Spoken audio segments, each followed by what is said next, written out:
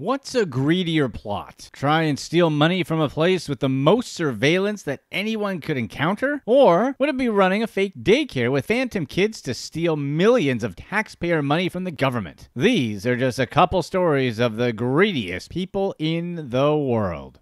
Number 4. Cheating friends.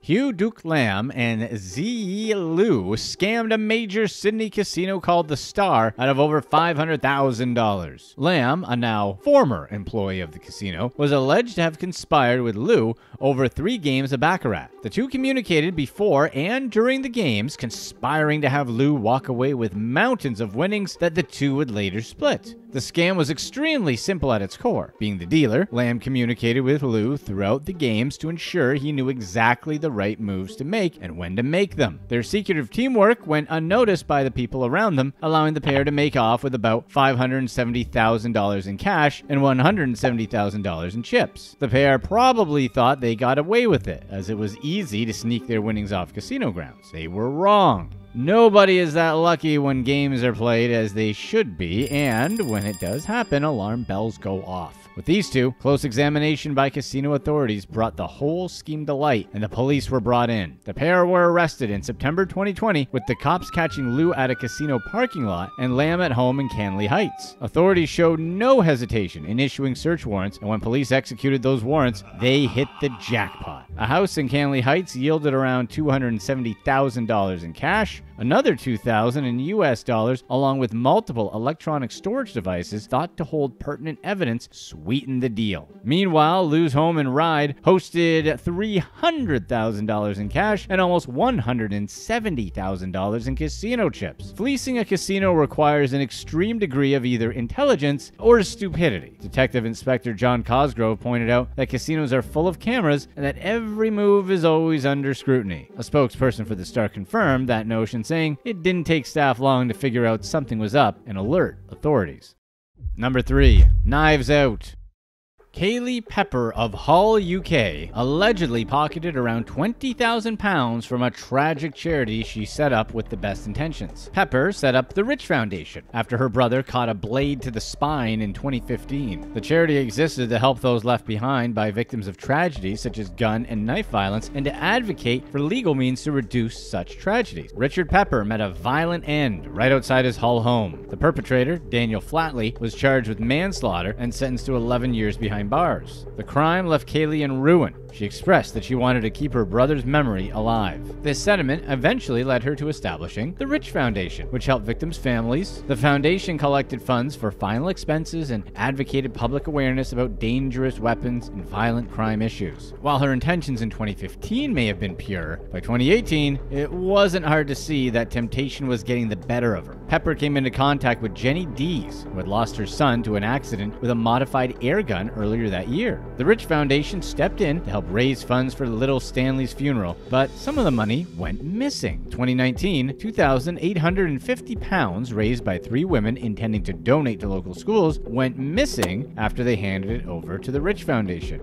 Pepper gave them several excuses and even forged an email from GoFundMe. Eventually, Pepper was found to have pocketed somewhere around £20,000 throughout the years. The prosecution, however, maintains that the actual amount stolen is closer to £33,000. Around £1,240 made its way into her personal bank account on one occasion. Another time, she spent over £300 on holidays and gambling. In one sinister photo, she was even caught at a ladies' night function for Stanley Metcalf with her hand in the cash box. Dee's fury ultimately led to the scammer's downfall. Of everybody that had a reason to throw Pepper to the wolves, Dee's had the strongest. The woman became suspicious when the big raft let ladies' night raised a mere £88. Dee's friends told a different tale, collectively claiming to have thrown down far more cash. That suspicion led Dee's to investigate on her own, which eventually helped the police bring Pepper down. The woman had lost her young son, and Pepper's theft essentially made a mockery of both the boy's legacy and his mother's pain. When most people think of air guns, they think of airsoft sports played with minimal armor and plastic toys that can barely pierce a soda can. The reality, however, is that modern air guns at the high end can compete shot for shot with their black powder brethren. The catch, however, is that regulations are looser on air guns in many cases, and they're easier to illegally modify. That's basically what Albert Grannon did. While the UK requires a firearms license for air and black powder weapons, air guns with low enough power are largely unregulated. Grannon's gun was bought as a low-powered unit, essentially a toy, but modified to pack a punch. The circumstances are unclear, but somehow 6-year-old Stanley took one of those overpowered shots to his abdomen while visiting his great-grandfather Grannon. The man's story was that he checked if the gun was loaded and shot it into the ground. It then ricocheted and hit Stanley. Forensic results apparently confirmed that was not the case. The boy was found injured in the home and later succumbed to his injuries in the hospital. Grannon was characterized as showing no emotion or remorse throughout the case. For what was, at best, grievous negligence, Grannon was sentenced to 3 years in jail. Pepper's actions injected more hurt into the senseless tragedy and the fragmented family it left behind. Her theft directly affected memory efforts. Some of the cash she stole was meant for a memory garden for Stanley. Thanks to Pepper's selfishness, that garden was never built. Instead, she allegedly spent it on clothes, utilities, carryout, and more, living well above her meager means. Hull Crown Court had no mercy for Pepper. The scammer had gone the last 3 years of running her charity without keeping accurate records. This breach of law kept the court from accurately calculating how much money had gone missing. Judge John Thackeray described the defendant harshly and asserted that the only way to deal with her was to lock her up.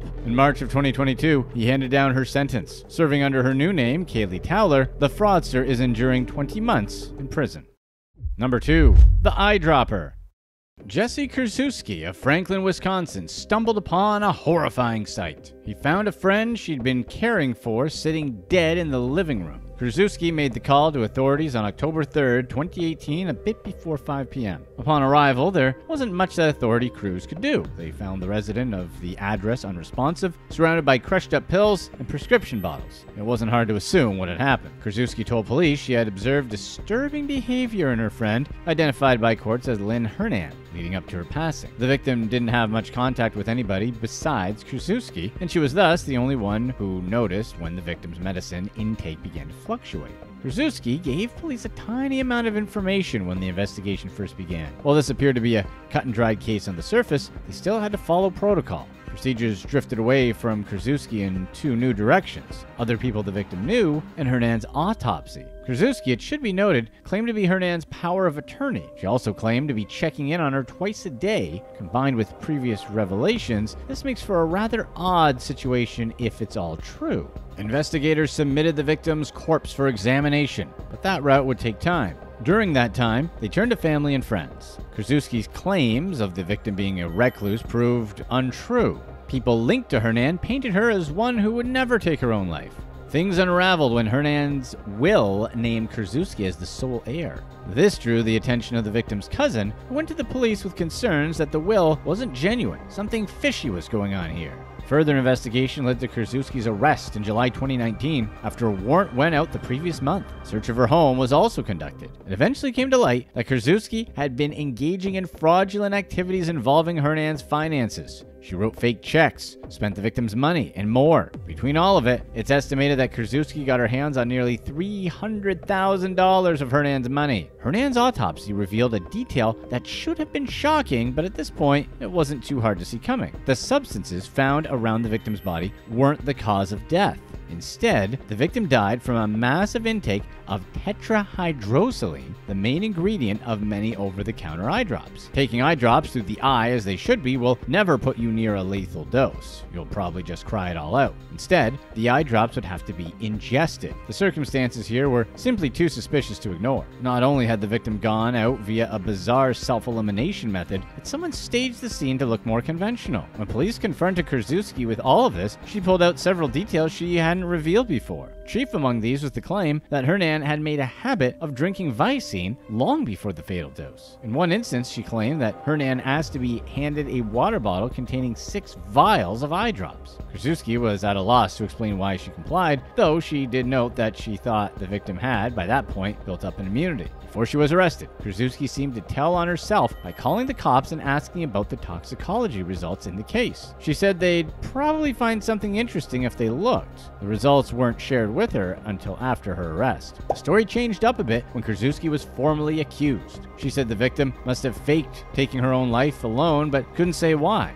Additionally, she asserted that she had never given the victim any eye drops, despite noting that Hernan was fond of the substance. A cellmate in the Waukesha County Jail uncovered perhaps the clearest evidence yet in the case. The inmate claimed that Krasuski had a breakdown in her cell and confessed. The confession, however, included the sentiment that Krasuski believed she had committed a merciful act. She knew what everyone would think, but swears that's not why she did it. Court records indicate that Krasuski claimed to have some evidence to back up her claims. She said that a storage unit contained a recording of the victim's will, signed papers, Vicine bottles, and other pieces that would be of interest. She asked to be let loose to get the items, but her request was denied. From there, the story changed again. Now she said the items were buried in a nearby park in freezer bags. She was never set loose to get the buried treasure, as they feared she'd skip out on her $1 million bail. Instead, authorities used a map that Krasuski drew up and even video called her from the park. The alleged evidence was never found. While circumstantial evidence was piled high, there's nothing solid to point at Krasuski. For Krasuski, committing a money-motivated murder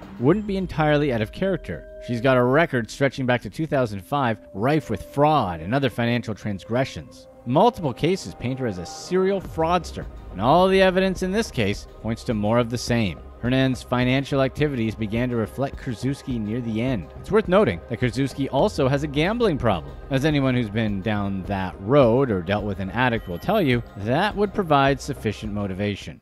Number 1. Scammy daycare.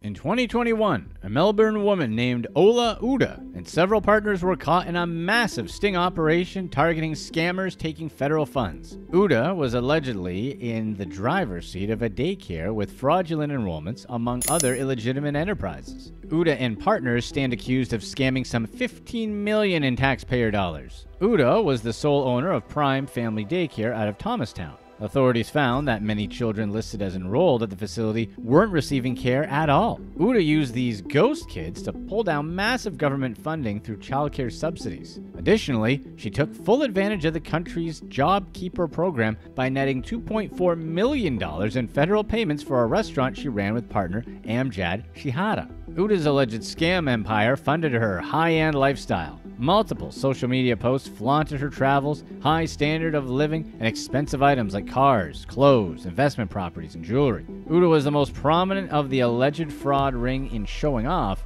but authorities assert that others involved also scored substantial sums. The Instagram account that once served as Uda's stage went private. In Uda's case, not all of the wealth on display was her own. In one photo, she's seen posing with a Maserati Ghibli. This model from the premium manufacturer cost between $70,000 and $110,000, depending on the configuration. The catch? The car didn't belong to her. It was on lease by a company her husband owned, despite bearing a vanity plate that said L Boss. The money that Uda got from her fake daycare enrollees came from federal government subsidies. Australia's childcare subsidy payment system was the vehicle for the fraud. The scheme was made possible because, like some private school scholarship programs, payments aren't made to the parents. Instead, the money from the program is put directly into the hands of the providers. The parents play a minimal role. This means that all Uda needed to carry out her plan was a bit of creative forgery and the time and effort to create fake parental accounts in federal databases. She cut out the middleman and could easily approve and route payments to her bank account. The Job Keeper program, meanwhile, was Australia's answer to COVID-19 and the strain it put on businesses. The program pays out to companies so they can maintain payroll. Business owners first submit proof of payment to employees with various parameters required to qualify. Employees can qualify if they make at least $1,500 every 2 weeks before taxes. Once an employee is considered qualified, the federal treasury will pay out $1,500 every other week for each qualifying employee. In the same way that Uda created fake parents to appease the feds, they made fake employees for the restaurant. They also fudged payment info to get payments for some employees who wouldn't have qualified or would have required the employer to make top-up payments on the difference. The sting operation that caught Uda and her partners was a small part of a much larger operation. Scams in the same vein as hers are far from unheard of. Daycares and schools using fraudulent means to obtain government funding are fairly common. This, of course, means that such cases hit the news often. In an ironic twist that likely sprung from a guilty conscience, Uda caught wind of one such scam in her industry and went off. The case in question landed in the publication A Current Affair and caught her attention. Taking to her Facebook soapbox, Uda called the scam disgusting and said that such fraud is wreaking havoc on the childcare industry. As mentioned above, The sting operation that took Uda down was one of immense scale. Over 11 months, agents focused on uncovering scams like hers. Over 150 officers of the Australian Federal Police were involved. 110 members of 4 different federal departments helped them out. The operation culminated in raids on 10 properties across Victoria and New South Wales. In Uda's case, officers pulled her from her private home in Doncaster East. This all happened near the end of 2020. Prime Family Daycare's license to receive federal payments was suspended first, then finally canceled in August 2021. Uda's LinkedIn profile has seen radio silence since the story broke, but still lists her as a proprietor of that establishment. Authorities mentioned that it could take a while to figure out how much money went missing and what charges would come from it. The most recent news says Uda and her associates are facing various fraud charges, with the heftiest one being conspiracy to cause a loss to the Commonwealth. Iraq veteran Brian Kolfaji and his wife Ashley lived a flashy, high-flying lifestyle. They documented their very public, private lives through plenty of their social media posts.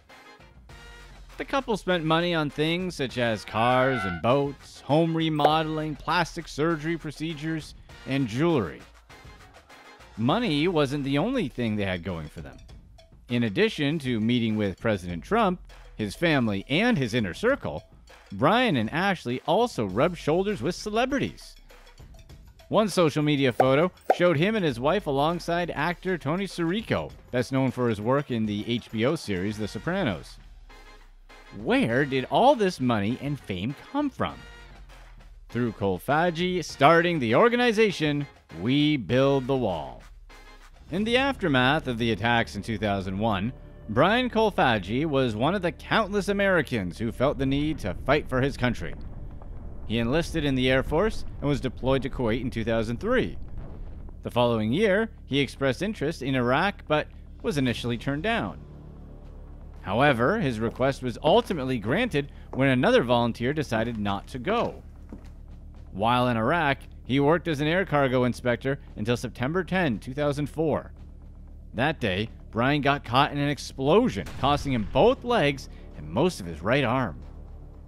Kolfaji spent the next year at Walter Reed Medical Center and emerged as a national hero. He received a Purple Heart commendation and went on to study at the University of Arizona, graduating from their architecture program in 2014. He also flirted with the world of politics after his injury.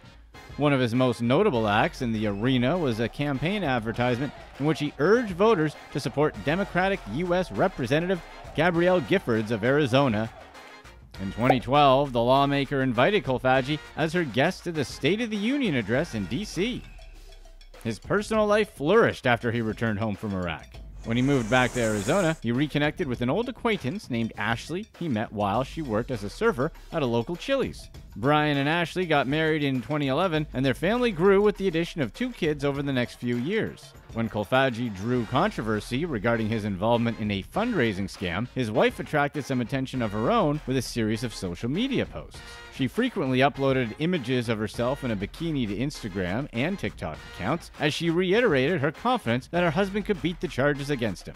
Aside from a few high-profile appearances related to his heroic military service, Kolfaji led a relatively quiet life with his family in Florida until the election of Donald Trump in 2016. During the Trump years, Kolfaji made a name for himself as an anti-immigration activist. Part of his public campaign to fund a border wall between America and Mexico came in the form of a fundraising effort launched on the GoFundMe platform. The resulting organization was called We Build the Wall and was touted as a way for private individuals to provide the money necessary for such a lofty construction job. The fundraiser collected more than $25 million through mostly small donations. Kolfaji solicited donations on GoFundMe in late 2018, but soon announced his intention to form a non-profit organization to handle the influx of contributions. About midway through 2019, construction was completed on a section of wall spanning less than 1 mile near El Paso, Texas. The portion of the wall cost between $6 million and $8 million, though Kolfaji and others connected to the organization promised supporters much more progress on the barrier. His efforts attracted support from some notable Republicans, including former Kansas Secretary of State Chris Kobach.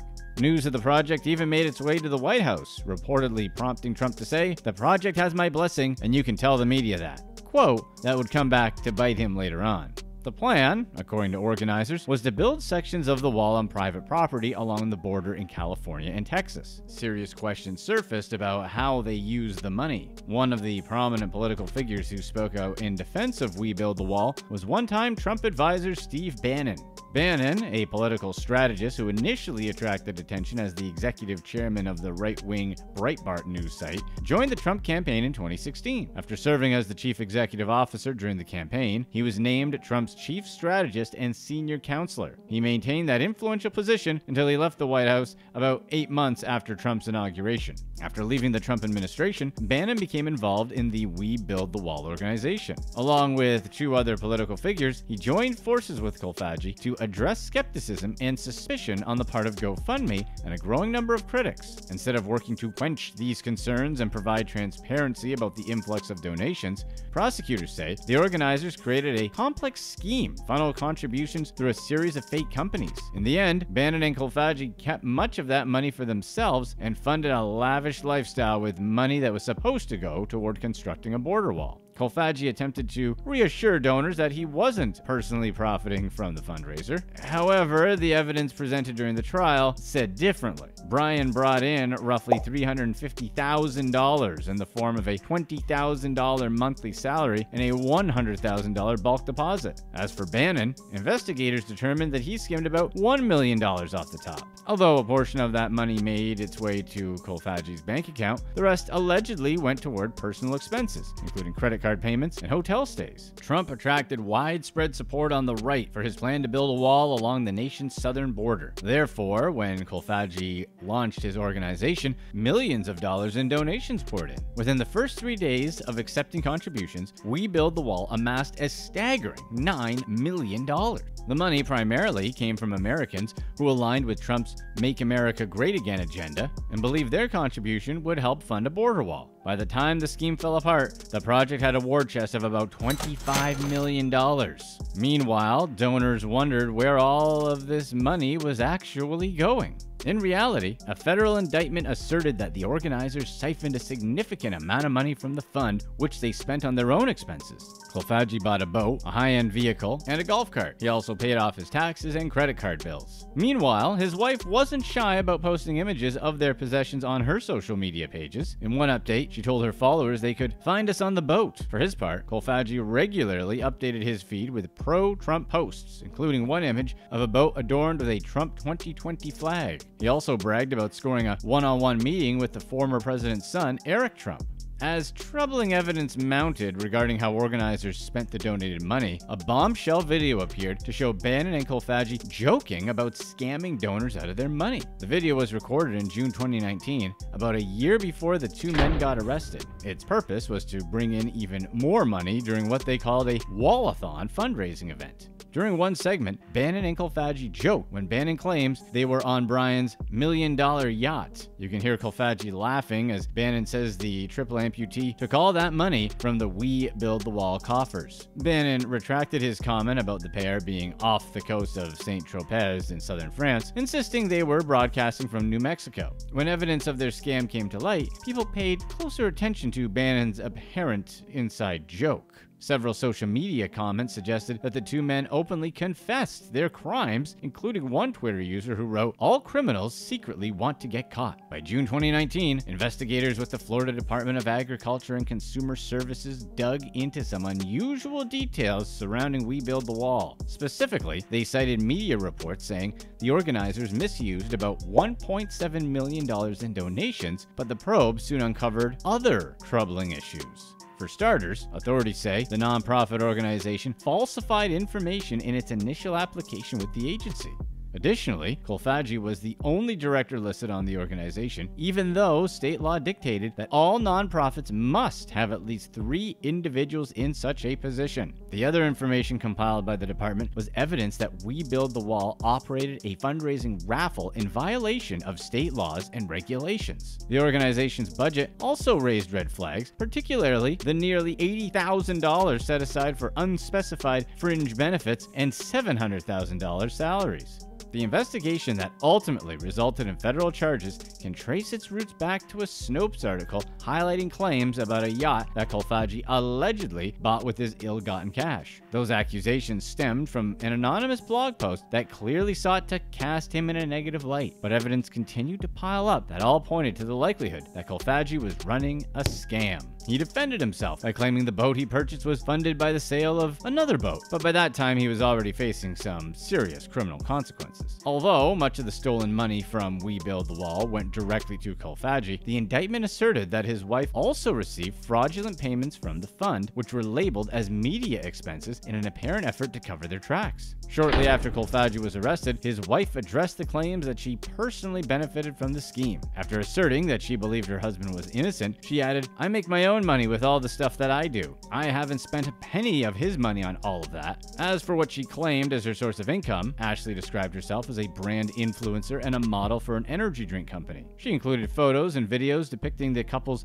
luxurious lifestyle and plenty of racy photos of herself in skimpy bathing suits. In August 2020, authorities took Kolfage, Bannon, and 2 other individuals into custody on charges related to the scheme. Bannon continued benefiting from his connection to Trump, who issued a pardon before leaving office to guarantee that his former advisor could not be convicted. Kolfage, on the other hand, wasn't as fortunate. Along with Timothy Shea and Andrew Battalato, he was on his way to a federal trial to face charges related to hundreds of thousands of dollars worth of fraud. Shea was accused of operating a shell company that helped launder the money. At the same time, Battalato, a conservative political writer, was married to the organization's treasurer and allegedly received donations via a post office box set up for such deliveries. Kolfage and Battalato appeared in federal court in April 2022 to plead guilty to conspiracy charges related to wire fraud. They face up to 20 years behind bars upon sentencing, which is scheduled for September of 2022. Shea pleaded not guilty. Despite pardoning Bannon and reportedly approving the fundraiser earlier, Donald Trump went on the record to insist that he was not a supporter of We Build the Wall. He said, "I don't like that project. I thought it was being done for showboating reasons. It was something I very much thought was inappropriate to be doing." As Kolfage prepares for the possibility of spending years in prison, this case serves as a reminder to anyone who might consider donating to an online fundraiser. It doesn't matter who's putting it on or how much you agree with the cause. There could still be a professional scammer behind the curtain. February 2020 was a big month for Ormius Global. The cryptocurrency company was worth millions of dollars, and they wanted the world to know it. That same month, the company posted a photo of a glitzy Times Square ad on Twitter. Ormius investors were ecstatic, and anyone who saw the ad most likely had no clue about how Ormius worked. In truth, only 2 people knew the answer: John Barksdale and his sister, Tina Barksdale. Ormius was a giant scam, and not worth anywhere near $250 million. The Barksdale siblings love traveling. Their Facebook and Instagram pages are filled with selfies in London, the Maldives, Singapore, and China. As the photos show, they typically travel together or with another sibling. These trips were long and often cost the siblings thousands of dollars. A 7-day trip to Singapore cost a little over $3,000, and a week-long trip to London costs around $3,500 for 2 people. China costs around $2,000 a week, and that's if you Google cheapest trip to X. We can safely assume the Barksdales were spending way more. A post on John's Facebook profile claims he'd been to 61 countries in 3 years. His ultimate goal was to touch down in 100 countries before the 5-year mark, but traveling expenses weren't that big a deal to a couple of successful crypto programmers. Social media posts showed the Barksdales were smart, cultured people who supposedly created the most brilliant crypto mining operation the world had ever seen. John Barksdale started selling Ormius coins in 2017. Cryptocurrencies like Bitcoin reached new all-time highs, while smaller coins gained traction. Society, or those tech-savvy enough to understand, accepted crypto into mainstream investing. They heard stories about a few lucky investors making fortunes after entering the crypto market. And of those not-so-tech-savvy individuals, the boldest risk-takers were drawn to crypto like prospectors to the gold rush. John was aware of this new reality. He founded Ormius Global alongside the mining operation to serve as the marketing entity. Due to its purpose, Ormius Global was arguably more important than the actual mining operation. Good marketing was more beneficial in the grand scheme of things than making a sustainable crypto mining system. The Barksdale siblings wanted to create a hype around Ormius coin, the likes of which the world had never seen. In the investing world, hype is a massive driver of capital. New, excited investors buy assets like stocks or crypto because early investors investors bought in first. It's the same social force that leads to trends and viral videos. However, in crypto's case, large amounts of money are usually involved, and if the hype suddenly disappears, so does the money. That's why John needed a gimmick to catch people's attention and get them excited while also sounding safe. He decided to advertise Ormeus as a new digital money system. The system would run on a fully audited industrial crypto mining operation. That's also a stablecoin tethered to a fiat currency. If you're a conservative crypto enthusiast, all this sounds great. If you're not an enthusiast, then you may be a bit confused. Crypto mining is pretty simple to grasp once you shed the lingo. The process of mining crypto varies from currency to currency, but generally the gist is the same. Crypto can't be printed like paper money. There's no government, CEO, or team of programmers creating new coins on a digital printer. Take Bitcoin, for example. Bitcoin is a currency everyone is familiar with, even those who don't know anything about crypto. Bitcoin is generated by miners who use high-powered computers to verify transactions on the server. In exchange for their computational power, miners receive Bitcoin if they're the first to verify the transaction. These transactions are essentially complex digital puzzles that pop up every time other Bitcoins already in circulation are bought or spent. Put another way, Bitcoin miners serve as auditors who help mint new coin. No one would be able to buy or sell Bitcoin without them. There are some downsides to mining Bitcoin, though. Miners get Bitcoin when their computers solve the puzzle first, but the computational power required to mine even a single coin is barely worth it for some people. For example, Bitcoin takes 53 days worth of power for the average American household to mine. It also takes a lot of time to mine crypto, especially Bitcoin, which can take months to mine. You also have to really know your computers and be willing to spend money on expensive equipment. These downsides and barriers keep many people from mining Bitcoin. John wanted to remove those deterrents. He wanted to offer investors a better, more lucrative mining system that didn't require much coding to make money. Ormeus, in a nutshell, is a building full of giant, high-powered computers designed to mine the most valuable cryptocurrencies using an industrial mining system. If you're unfamiliar, an industrial mining system is basically a facility that mines crypto on a massive scale. Think of industrial mining as a 100-acre crypto farm. Industrial mining isn't exactly innovative, however. For example, China has enough mining farms to produce 65% of the world's Bitcoin. John didn't want to compete with China, though. He wanted to create a superior mining operation that benefited consumers, or at least appeared to do so. He and Tina put on roadshows to explain how Ormeus worked and how easily their coin could make money. John also advertised on social media, claiming that Ormeus was going to be one of the most extensive mining operations in the world. John and Tina backed up their fantastical claims with more specific claims about how their state-of-the-art system worked. They particularly loved talking about their subscription offers and referral services. Ormeus had two primary subscription packages, one for not-so-serious investors and another for serious investors. Both were expensive. The bronze package for not-so-serious investors was $999. The Platinum Founders package, the most prestigious subscription deal, cost a much heftier $250,000.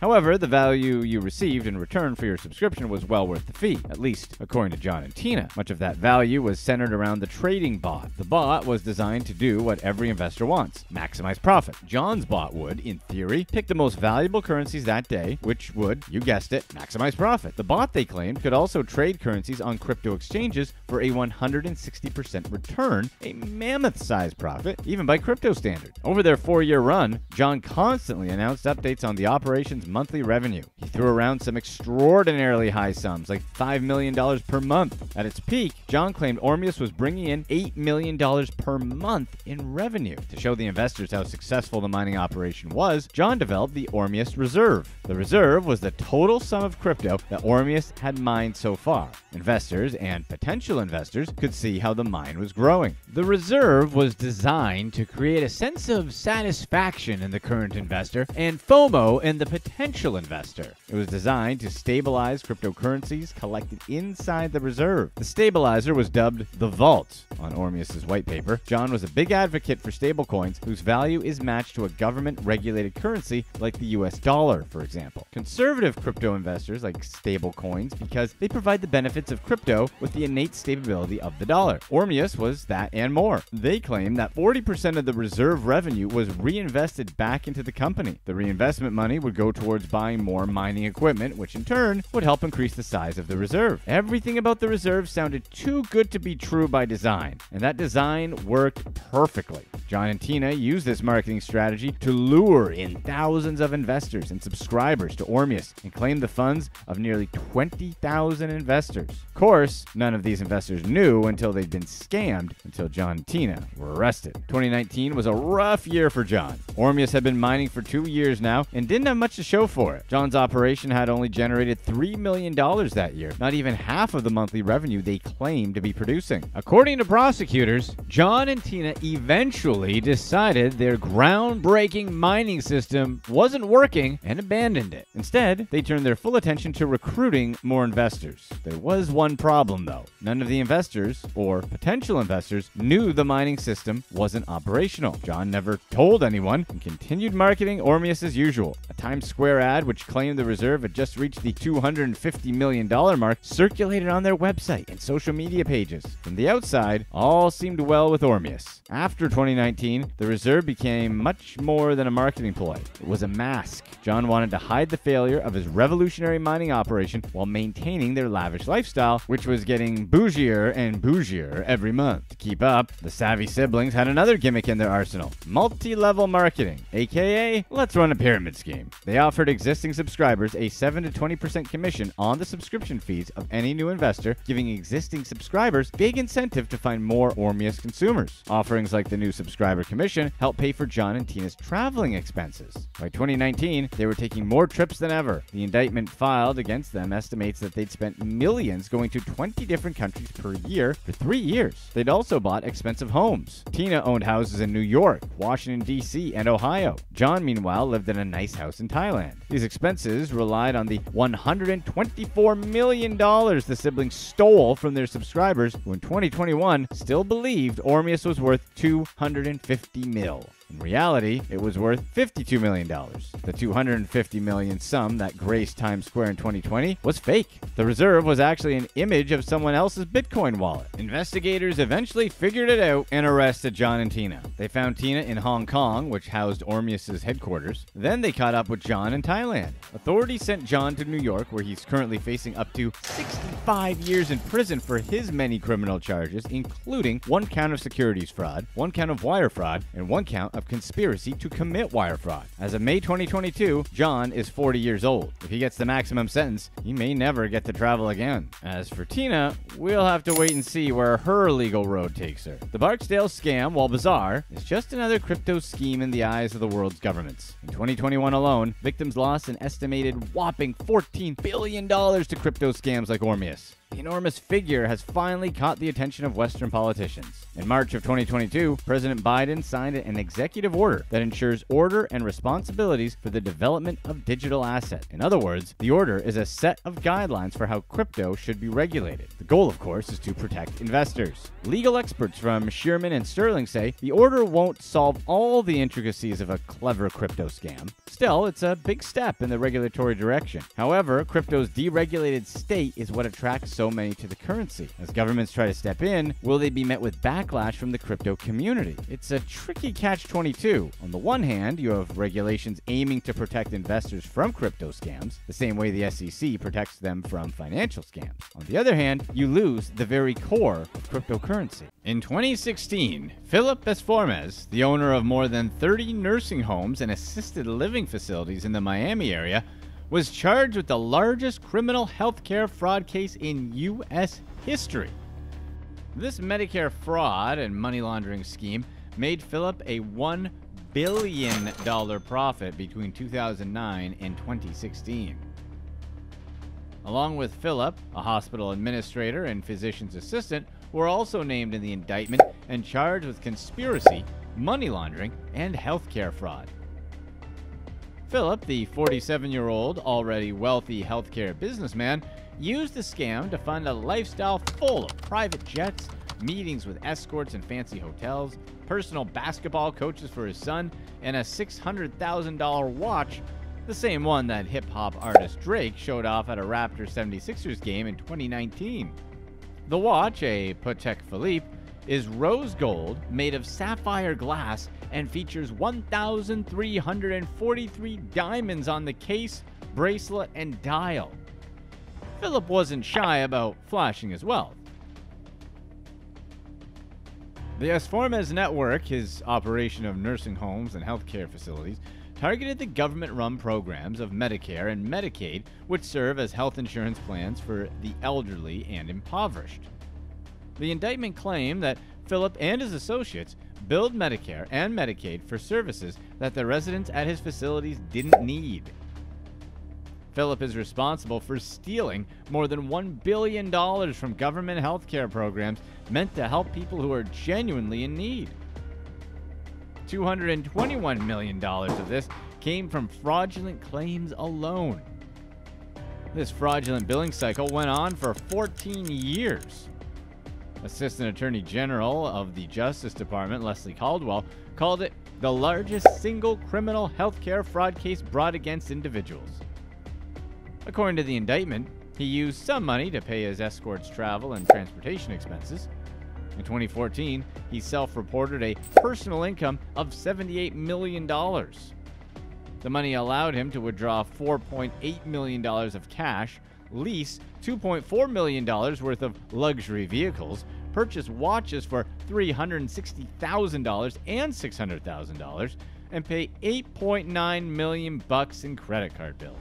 He paid another $15.4 million to resolve a civil case of healthcare fraud for admitting two assisted living residents into a Miami hospital for no apparent reason. But he did not act alone. Odette Barca, the 49-year-old director of outreach programs at Larkin Community Hospital, and Arnaldo Carmuz, a 56-year-old physician's assistant, were also arrested and charged for their role in the crime. Philip and Odette were also charged with obstructing justice. Odette's job was to expand the network of corrupt healthcare providers willing to partake in Philip's scam. She bribed physicians and hospitals with money in exchange for patient referrals to the Esformes network, even though it's illegal to refer patients for services billable to Medicare or Medicaid. It's also illegal to receive or give out bribes for healthcare referrals, but that one was obvious. After Odette was subpoenaed by a grand jury in 2016, she created fake medical director contracts to hide the bribe payments she made in exchange for patient referrals. She was trying to recruit more patients to the Esformes network facilities in the Miami area. Carmuz was the physician's assistant who falsified medical records to explain why the government had to pay for medication, treatment, visits, and equipment. Philip was sentenced to 20 years in prison, but former President Trump commuted his sentence before leaving office. In the United States, a sitting president has the power to pardon someone for their crimes, which means that their sentence will be completely eliminated. Donald Trump was known to issue several presidential pardons. In December 2020, he issued 26 pardons to friends and allies, including Roger Stone, Paul Manafort, and Charles Kushner. One of the most infamous presidential pardons was new President Gerald Ford's pardon of Richard Nixon just weeks after Nixon stepped down amid the Watergate scandal. It was highly controversial and may have impacted Ford's loss in the next presidential election. However, Philip wasn't pardoned for his crimes. Instead, he was commuted. This means that his prison sentence was reduced but not completely eliminated. Unlike pardons, commutations don't restore a prisoner's civil rights or require the prisoner's consent. A statement released by Trump's press secretary said that Philip was already appealing his sentence because of an overly aggressive prosecution that used illegally gathered evidence. Philip's health was apparently declining in prison, but this claim was quickly debunked when photos leaked of Philip dancing at his daughter's wedding just 20 days after being released from prison. Philip only served 4 years out of his 20-year prison sentence. Federal prosecutor Paul E. Pelletier slammed the presidential pardon of Philip Esformes, calling it a kick in the teeth to the agents and prosecutors who were working hard to defend justice for people whose livelihoods and money was stolen from them. Pelletier wanted Philip to serve a long sentence to try to make an example out of what happens to criminals who steal from government programs like Medicare and Medicaid. Philip's scam festered for over a decade before the government finally caught on. Florida has a large elderly population, making it a hotbed for Medicare billing fraud and Medicaid scams. Health regulators constantly criticize Florida's inability to keep tabs on ongoing healthcare fraud cases. As the head honcho of the Esformes network, the group of assisted living and nursing home facilities owned and run by Philip, he made corrupt decisions that endangered his patients to grow his own fortune. For example, some of the residents at his facilities didn't qualify for some aspects of care because they weren't ill or injured enough to need it. However, the Esformes network insisted on treating them anyway way so that they could bill Medicare and Medicaid for the procedures and treatments. In some cases, this meant prescribing drugs to the point of addiction. Some patients became addicted to narcotics and felt they couldn't leave the Asformes network because they wouldn't be able to fill their prescriptions. This way, Philip could keep patients in his system to grow and maintain a cycle of fraud. According to Medicare and Medicaid guidelines, a patient can stay up to 100 days at a nursing facility after a hospital stay. Patients are allowed an additional 100 days if they spend 6 days outside a facility or are readmitted to a hospital for 3 more days. When patients reach the maximum number of days in a facility allowed by Medicare and Medicaid, the Asformes network would just send them to another of their many healthcare locations. This was done by a corrupt physician who would see the patients and coordinate readmission to the same or a different facility. Not only did they falsify patient treatment records, but they also inflated the price of the equipment and medication used. Philip and the Asformes network accepted kickbacks and bribes to gain business and fill his facility. But his friends insist Philip wasn't motivated by greed. Instead, success drove him over the edge. Philip's indictments also states he sold Medicare patient names to a corrupt pharmacist, which resulted in the arrest of Guillermo and Gabriel Delgado. At the trial, some Asformes network staff took the stand as witnesses to testify against Philip. They said Philip would tell them to pay doctors in cash, using the code word fettuccine. As the scam grew, staff were directed to inflate invoices to account for huge kickbacks and bribes. At his sentencing, Philip sobbed for 16 minutes about how sorry he was for the embarrassment he caused friends and family and the crimes he committed against his patients and the federal government. He called himself arrogant and admitted to cutting corners in healthcare. There was no one else to blame but himself. By the time he was sentenced in 2019, Philip had already spent 3 years in jail. He was convicted of 20 counts of money laundering, receiving healthcare kickbacks, bribery, conspiracy, and obstruction of justice. Prosecutors also sought $38.5 million in assets. The jury, however, didn't reach a verdict on the main charge of Philip's attempt to defraud Medicare. Prosecutors vowed to retry him on this in addition to 5 other counts. Philip immediately appealed his sentence, but lucky for him, he spent only 1 more year in prison before he was commuted by President Trump in 2020. The commutation allowed him to escape prison, but required supervised release and a $43 million restitution. As of April 2021, he still owed $5.3 million of restitution in order to forfeit $38 million.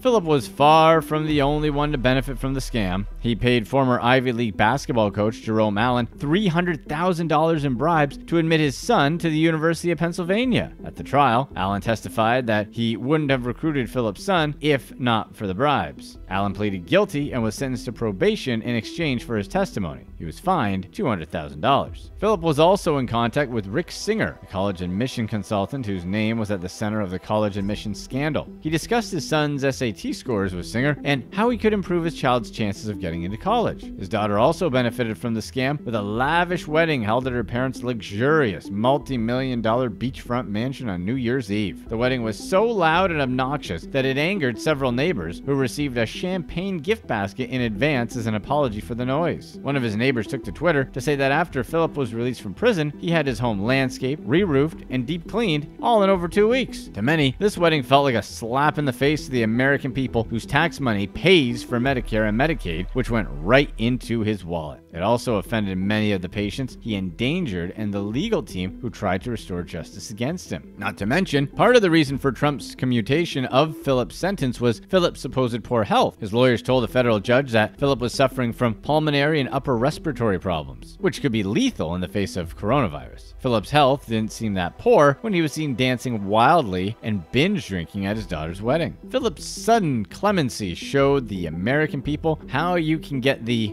justice you're willing to pay for. In Philip's case, he had the money and connections to get himself out of prison. As a longtime supporter of Jewish synagogues and organizations, Philip had links with the Aleph Institute. This Jewish humanitarian non-profit group works on prisoners' rights and collaborates with the White House on criminal justice issues. Philip's family donated $65,000 to the group after his indictment. His Asformes name is seen on a Chicago school associated with Hasidic Jews, whose previous leader helped found the Aleph Institute in the 1980s. Trump's son-in-law had close ties to this particular Hasidic group. Not to mention, Philip's father was a rabbi. Alan M. Dershowitz volunteered with the Aleph Institute and said that the group played a prominent role in petitioning for Philip's clemency. But Dershowitz denied that Philip's donations had anything to do with their efforts for clemency on his behalf. Dershowitz had strong ties to Trump for the White House. The Aleph Institute was also involved in at least 5 other commutations set forth by President Trump. In April of 2021, Justice Department prosecutors vowed to a federal judge to stop at nothing to retry Esformes for his role in Medicare and medical fraud. After Philip exhausts his appeals process to reduce his restitution payments, the prosecution plans to do a retrial. She's probably the worst wedding planner anyone could refer to a friend, since she scammed thousands from over 20 couples. But is she worse than the girl who sold expensive vacations to exotic destinations to her friends and family? Number 4. The Wedding Scammer. Jason and Nikki Asquith Thorpe had every reason to look forward to their big day. Then, it was almost ruined by a fake wedding planner named Dana Twiddale. The couple was taken in by her ads on social media showing past successes in rich detail. When they talked with her, they were promised a venue, decorations, food, and even a memory ladder for photos of those who couldn't make it but should have. The smorgasbord offering made the £2,800 fee seem cheap compared to what they would pay more prominent planners. But £2,800 is way too much to pay for nothing. Jason and Nikki were in trouble when they arrived at an address given to them by Twiddale. It was supposed to be the pub that would host their reception. Instead, it was just a large, empty field. They tried to contact Twiddale, but she ghosted them. The couple ended up laying down an additional £5,600 to save their wedding, effectively canceling their planned honeymoon. The couple went on the radio to voice their woes and learned they weren't alone. All told, 24 couples came forward with something to say about Twiddale. They had all been hooked the same way as Jason and Nikki. A reputable wedding company later came forward and said that Twiddale owed many of her early successes to outsourcing, an accusation that made all too much sense in context. Twiddale fled to nearby Benidorm as too many people caught on to her scam. This finding was mostly due to her constant posting on social media, including photos of herself soaking up the sun. When authorities made a possible match, they needed some help to be sure they had the right woman. That help came from Twiddale's estranged husband, Carl. He loaned Dana around £4,000 and never saw a dime of it back, and he was neither the first nor the last. When he came out publicly and asked her to sign divorce forms and move on, he got more than he bargained for. Twiddale's angry clients came out of the woodwork, with some even threatening him, despite him having no idea about her scamming during their separation. Authorities contacted him, and he identified Dana to help haul her in. When Twiddale was initially arrested in July of 2021, her case amounted to roughly £15,000 that she was found to have bilked from would-be clients. It didn't take long for Twiddale to plead guilty, and the judge handed down a 5-year sentence. Authorities made a couple of nasty discoveries when trying to arrange reparations for victims. Twiddale exceeded the previously reached figure, ringing in around £60,000 from victims between 2017 and 2019, and she had already spent the vast majority of it. With about £600 in a frozen bank account and no home or car to levy and sell, the impossible task of repaying her victims began. Number 3. The fake kidnapping. In 2020, a woman and her husband in Mexico got busted faking the woman's kidnapping to wring ransom money out of her mother. In the middle of the night, on May 4th, 2020, Martha Elizabeth and Juan Samuel placed a frantic call to her mother, Elizabeth in Duvigs. They told her that her daughter had wound up in the hands of kidnappers in the town of Pesquera. The initial call included a quoted ransom amounting to roughly $899 to be paid as 25,000 Mexican pesos. That call went a bit off the rails compared to how movies may portray ransom calls. By the end, Eduvigs reported that she couldn't hear her daughter's kidnappers, but she heard her son-in-law in the background instead. According to Eduvigs, her daughter and son-in-law were the only ones she heard on the call. Samuel claimed that the kidnappers were hurting Elizabeth. More than a little freaked out, Eduvigs scraped together about $449 and threw it into the account she was given. This was about 10,000 pesos, less than half of what she initially was asked to pay. Any parent wanting to keep their child safe would obviously spare no expense. This cash was all she had on hand. Not paying the ransom in full came with predictable results. Samuel called back and upped the ante, saying that the kidnappers were now looking for about $1,120. This sum was absolutely out of her reach, so her next move was equally predictable. predictable. 4 days later, she went to the cops. In practically no time, Sonora state authorities tracked the kidnapped couple to a hotel room in Hermosillo. The pair confessed and ended up jailed for aggravated extortion. Number 2. The Vacation Planner. Scammer Jessica Greatorex Thomas posed as a travel agent and scammed several people in her own inner circle, but she ended up with nothing but a lengthy suspended sentence to show for her troubles. Her scam hit 4 different victims, promising them trips to destinations like Venice, the Maldives, and Disney World. All told, she raked in around £70,000, which she ended up paying back. Thomas is a military wife and mother, married to active duty serviceman James Thomas, a detail that played a big part in how her scam story ended. Hailing from Saffron Walden in Essex, she lived on a military base with her husband and kids while running her scam. After it all went down, her husband ended up deployed to Germany, leaving Thomas and the kids safely in the UK as of this writing. She put her crooked plans into action in 2016, saying she worked for a travel company and got an incredible deal on a vacation package for her family. The travel company changed over time, with Emirates and Virgin Atlantic being the 2 most prominent and well used. She bragged to whoever would listen, and when neighbor Katie Taylor Riley paid attention, the scam finally began. Thomas's interactions with Riley were always friendly, so the fellow army wife had no reason to be suspicious when Thomas offered to act as the middleman for Riley's holiday plans. Instead of paying the travel company, Riley gave Thomas the money. Over time, this amounted to £48,000, making her Thomas's most prominent victim. Riley's mother recently had a near miss with cancer, awakening Riley to her own mortality. She was more than willing to splash on experiences and lasting memories, making her the perfect prey. The first trip on the list was to Venice, but when the time came, Thomas lied about trouble at work. Riley ended up hand-waving the whole incident and rebooking for next year on Thomas's recommendation. To add insult to injury, she was even convinced at this point to throw her aunt and uncle into the mix, booking them imaginary tickets to Venice with the rest of her family.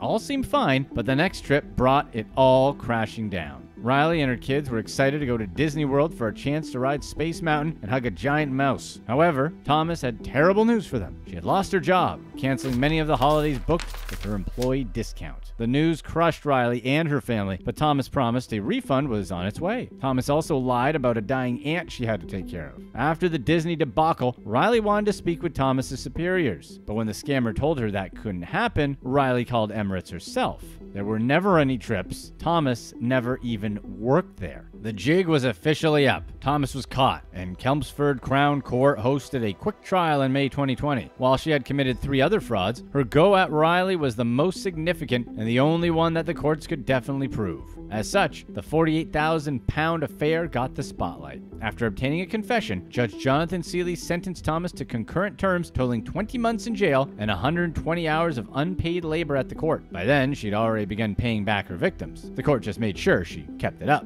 Seeley showed special mercy in this case. He ordered Thomas's sentence to be suspended, meaning it could be served at home. According to the judge, the only reason for this was her husband's deployment in Germany. How could he care for the kids if Thomas was in jail? The suspended sentence allowed the fraudster to stay home with her children during her husband's tour of duty. Number 1. The Scamming Son. An anonymous man out of Melbourne, Australia, was accused of stealing from his sick mother. She was too ill to manage her own money, so he decided to just take it from her. This worst son of Melbourne scammed his own mom from 2014 to 2018, ultimately stealing north of $1.1 million. He emptied her bank accounts and charged $150,000 on her debit card. Sadly, this bold breach of trust is pretty standard across the globe. What makes this one unique, however, is that most cases are perpetrated by people with some legitimate claim to power over the finances they're ravaging. Power of attorney for a dying or ailing relative is among the most common scenarios, but no such thing happened here. Instead, the scammy son helped himself to his mother's millions. Like others in other regions, Queensland's public trustee is tasked with watching over financial dealings and reporting anything suspicious to local police. In January of 2021, the game was on. The investigation followed the usual course and reached its conclusion in June of 2022. Police moved in at dawn and raided the son's home. They found enough incriminating documents to arrest the worst son in Melbourne. Click to watch one of these next videos. Darrell D. Davis came from humble beginnings from a small town called Bowie, Maryland, outside of Washington, D.C. He moved to the big city of Chicago to try and make it in the insurance business. He started out as a modest insurance salesman and quickly gained confidence in his financial knowledge. In 2005, he started moving up in the ranks. He started 2 firms, Financial Assurance Corps, FAC, in Chicago, and Affluent Advisory Group, AAG, in Los Angeles. By 2008, he was a self-proclaimed life coach, media personality, and investment advisor. Davis went on the public speaking circuit as a financial coach who pledged to help people invest their wealth and build a healthier relationship with their money. He also spoke to students from low-income communities through the I Have a Dream Foundation and gave them a quick course in investing, spending, and saving. Davis held other seminars about financial planning called the Smart Money Academy and the Smart Money Millionaire. He started a podcast called Wealth of the Nation about economic issues and became the vice chairman of Operation Hope, a nonprofit dedicated to teaching financial literacy to students. In 2009, he published a book about retirement savings called Economic Secrets of the New Retirement Environment. The book achieved moderate success and ranks number 6,740 on Amazon's best-selling books about retirement. It seemed like the perfect story about a self-made man who worked hard and got rich while helping his community learn about the economy and save for retirement. But in this story, Davis turned out to not be the hero, but the villain. Davis had carefully curated social media presence that showed him as a successful investor who mingled with celebrities, went to fancy clubs, drove sports cars, and traveled around the world. But above all, Davis liked to brag about how much he cared for the community. His Instagram bio describes Davis as a CEO, best-selling author, executive producer, and host. His Instagram page is sprinkled with pictures of him with Will Smith, Magic Johnson, Barack Obama, and other celebrities. His Pinterest describes him as an eradicator of financial illiteracy. He was respected in the investment industry and especially in Chicago and Los Angeles, where he owned and operated his 2 firms. The New York Times even quoted Davis in an article about retirement in 2011. Davis was also active in his faith community, a church in his hometown in Maryland. Many of his clients were church members, previous customers, or old friends. He offered them an exclusive opportunity available only to those close to him for an inside investment project with one of his firms, FAC or AAG. His customers saw Davis as a friend and fellow congregant who wanted the best for them. Davis saw the aging population as the perfect target. They saw Davis's success and were eager to let him invest their money if it meant that they could retire sooner or at least be able to make money during retirement. They trusted him. Many of his clients turned over their entire life savings to Davis. Davis touted himself as a seasonal financial advisor with over 20 years in the business. He guaranteed his clients that he would make them a profit and liked to prove his success with his fancy cars, brand name clothes, and lavish spending. Davis told his clients that they would receive fixed annual interest payments and protection against losses, that their investments would be backed by Alliance Insurance, a well-known international life insurance company. In written agreements with his clients, Davis agreed to look over their current investment portfolios and develop a new way to manage their assets in exchange for a fee. Davis and his investors pledged to work with each other to achieve their financial goals. Some clients sold other assets, believing that Davis's investments would offset or even surpass these losses. From 2013 to 2018, at least 30 people from Illinois, Pennsylvania, California, and Washington, D.C. trusted Davis with their life savings. But instead of earning money for his elderly clients, Davis spent it all. From 2003 to 2017, Davis took more than $5 million from his clients. He did this by recommending and selling securities that he called corporate bond notes with guaranteed interest rates between 7 and 20%. Other investment products offered a bonus 5 to 8% if the investor allowed the note to fully mature. In 2012, Davis started selling a multi-year guarantee bond or multi-year interest guarantee account that promised interest rates of 6 to 10% with an additional cash bonus for the initial deposit. He used different names to market this type of investment and was almost never consistent in his promotional material. Davis offered flexibility with this newer investment option, allowing clients to choose 1, 2, or 3-year terms. The deal was that if they chose longer terms, they would receive higher interest payments in return. Davis created brochures and flyers about all of his investment products, using the logos and trademarks of Alliance and his other corporate partners. Davis had his clients sign documents that promised their money would be backed by Alliance Insurance and held by Wells Fargo. The documents also claimed that Davis's firms were affiliated with Nationwide Financial. Davis marketed a variety of investment plan options, like the Capital Preservation Plus account that promised large profits plus the ability to withdraw the invested money at any point. The incentive to invest with Davis was the promise for stock market-like growth without the instability or potential losses that come with the real stock market. Davis promised to make profits through the sale of corporate bond notes by AAG or FAC. Investors paid for the Davis securities mainly through personal checks made out to FAC or AAG or wire transfers to the firm's bank accounts. All accounts were owned and controlled by Davis. He was able to withdraw and deposit funds at will. When one investor asked Davis for her money, he told her that he couldn't give it to her because it was invested in a bond portfolio with the company Dimension Funds Advisors. She later found out that this firm didn't exist. And it gets worse, much worse. Davis was lying to investors the whole time about the status of their corporate bond notes. In fact, there were no corporate bond notes. So when they asked for their money back, he said he couldn't repay them because the bond portfolio wasn't liquid, in addition to many other excuses. In fact, Davis didn't have any corporate bond notes or invest in bond portfolios. His investors' money never even made it to FAC or AAG. It went straight into his personal pocket. The companies that were supposed to back his clients' investments, like Alliance Insurance, never had any involvement in Davis's business. Davis had no accounts at Wells Fargo and instead used Chase Bank and Bank of America. Alliance Insurance had no record of FAC or AAG in their partnerships. Nationwide Insurance did not have an affiliation with Davis or any of his firms. The documents he made were completely fictitious. All of his brochures were made without the other company's permission and were made with copy and pasted logos and trademarks that he had no right to be using.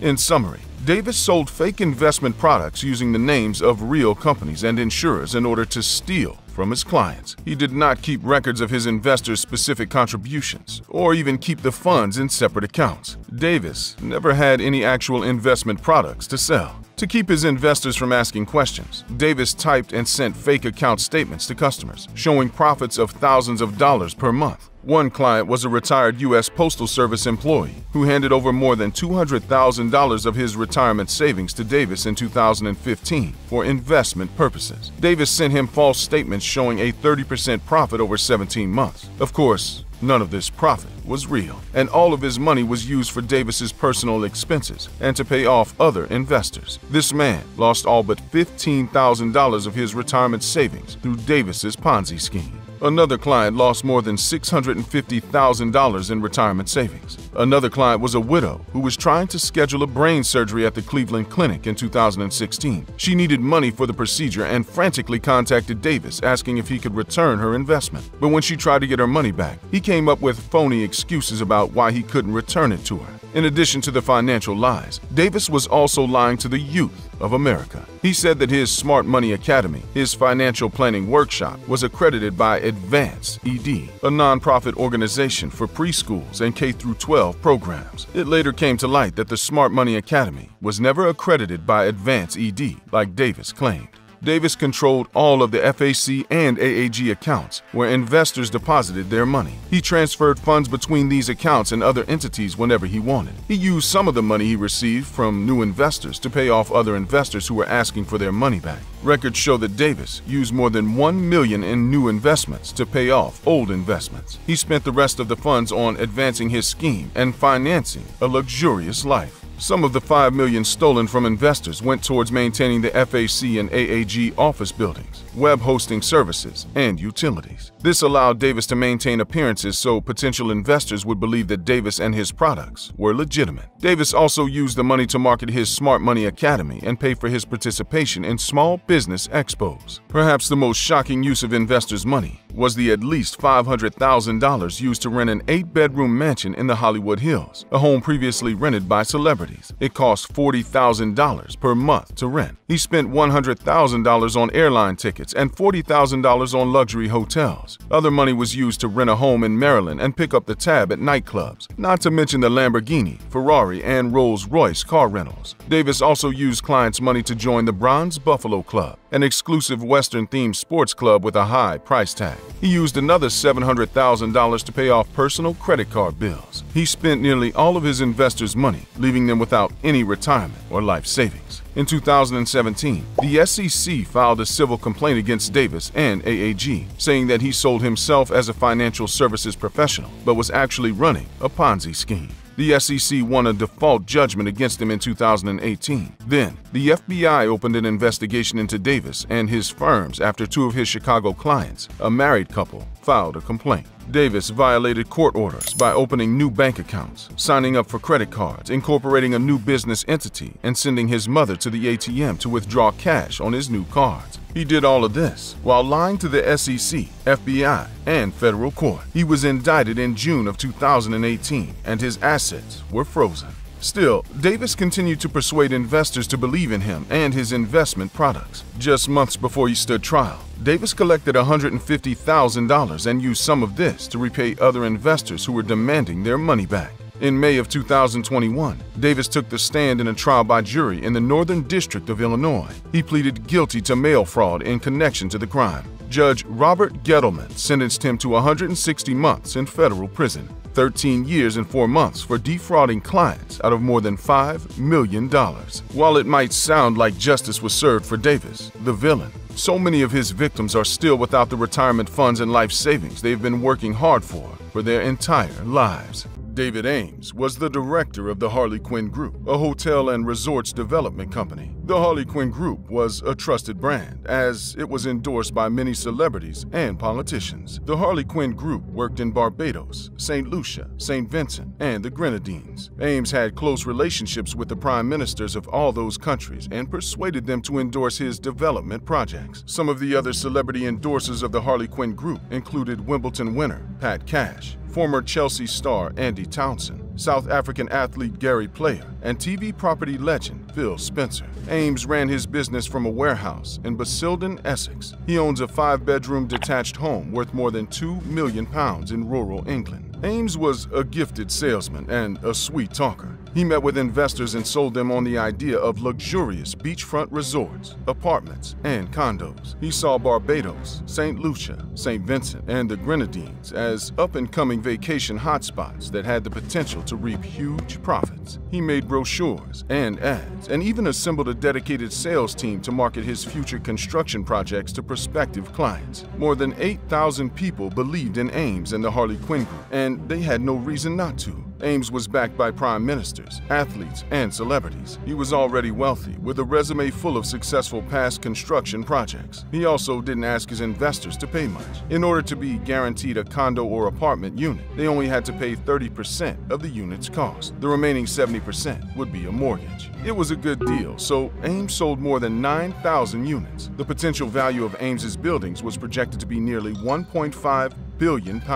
The return on investment for these units would be crazy high. Ames promised his investors a minimum of £20,000 profits per year from vacation rental income. When some investors raised concerns over the low 30% deposit on the units, Ames brushed it off and told people that he had extra financial backing for construction, that he would pay back over the years as his investors paid off their mortgage. It was clear to everyone that Ames had a vision. He believed the Harley Quinn Group was capable of becoming the next big resort development group. Investors believed in him too. After making sales to more than 8,000 unsuspecting investors, Ames made £6.2 million in shares and dividends for himself and his family. His plan was to use their deposits to build the resorts and holiday homes he imagined. But as it turned out, a 30% deposit for each unit wasn't nearly enough to pay for the construction. He effectively needed to sell 3 units in order to pay for the construction of 1 unit. He dug himself into a financial hole. Ames thought the only way out was to continue selling more units in order it to pay for the ones he already sold. But as he continued on his sales ventures, he started selling units on properties he didn't own.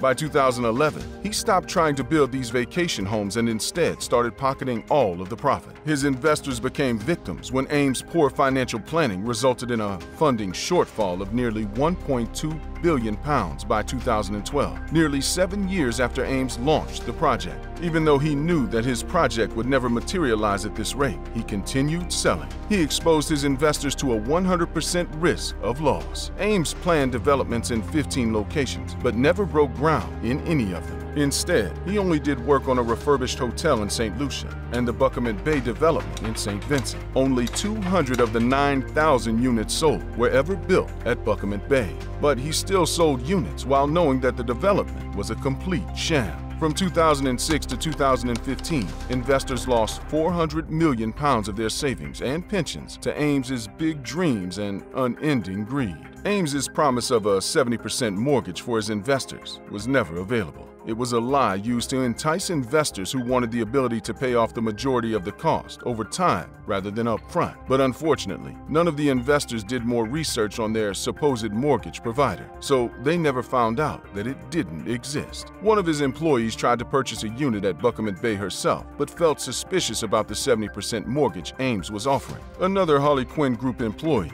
Michael Slade, who worked in procurement, went to visit one of the company's properties in St. Vincent, but found the entire site chaotic. The situation was nothing like Ames promised and sold in his many brochures and sales pitches. According to Slade, a surveyor's report of the site exposed the surprisingly low value of any of the progress Ames had supposedly made on construction. Slade chalked it up to a lot of waste, poor management, remedial issues, and poor construction. But when he asked to see the contract between contractors and developers that was supposed to outline the building to be constructed on that land, what he found was a simple 2-page document. It was a simple list of the types of buildings to be built without any dimensions, materials, or even dates. Ames was interviewed twice by investigators in 2013 and again in 2015. Both times he denied any wrongdoing and promised that he was making progress on the holiday homes. He maintained that he relied on advice from employed professionals and put the needs of his investors above his own. Instead of putting the money towards the resort rental units as promised, Ames's wife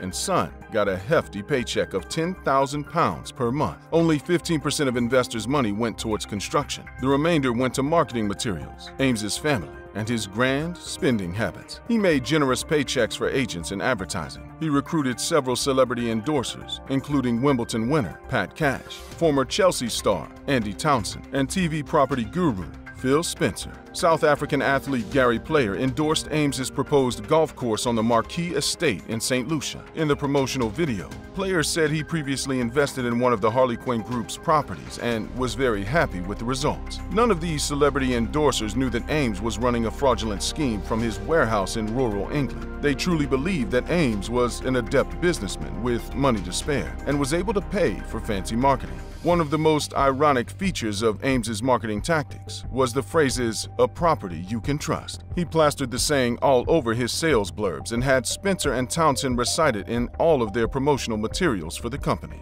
Ames held celebrity-sponsored tennis, golf, and football academies with marketing videos. In the videos, Ames personally explained his lofty vision for his Caribbean resorts. He predicted major tourism opportunities and received praise from local politicians, including the prime ministers of Barbados, St. Lucia, St. Vincent, and the Grenadines. This made Ames's reputation even more valuable. Investors flocked to the Harley Quinn Group as they saw prime ministers and renowned celebrities believe in Ames's mission. Sarah Tricker, an accounts manager at the Harley Quinn Group, took several calls from investors asking when their units would be built. After several years, they weren't receiving any updates from Ames about the construction. At some point, it was beyond their control. Of course, there was no problem with the bank. It was a ploy Ames used to buy time for his scheme. The real problem was that there was no money to build any of the units because Ames was pocketing all of it. Then there were the phony business contracts with a simple list of proposed buildings without any costs or terms. When investors did a deep dive, they saw that Ames was selling units on properties he didn't own. Some investors lost their entire life savings in the process. England's Serious Fraud Office, SFO, got involved in an investigation that revealed Ames swindled £6.2 billion out of 8,000 people. The SFO revealed that Ames repeatedly ignored workings that the business was insolvent and on the brink of collapse. Meanwhile, he continued selling units to investors. Ames fired any employees who questioned his business practices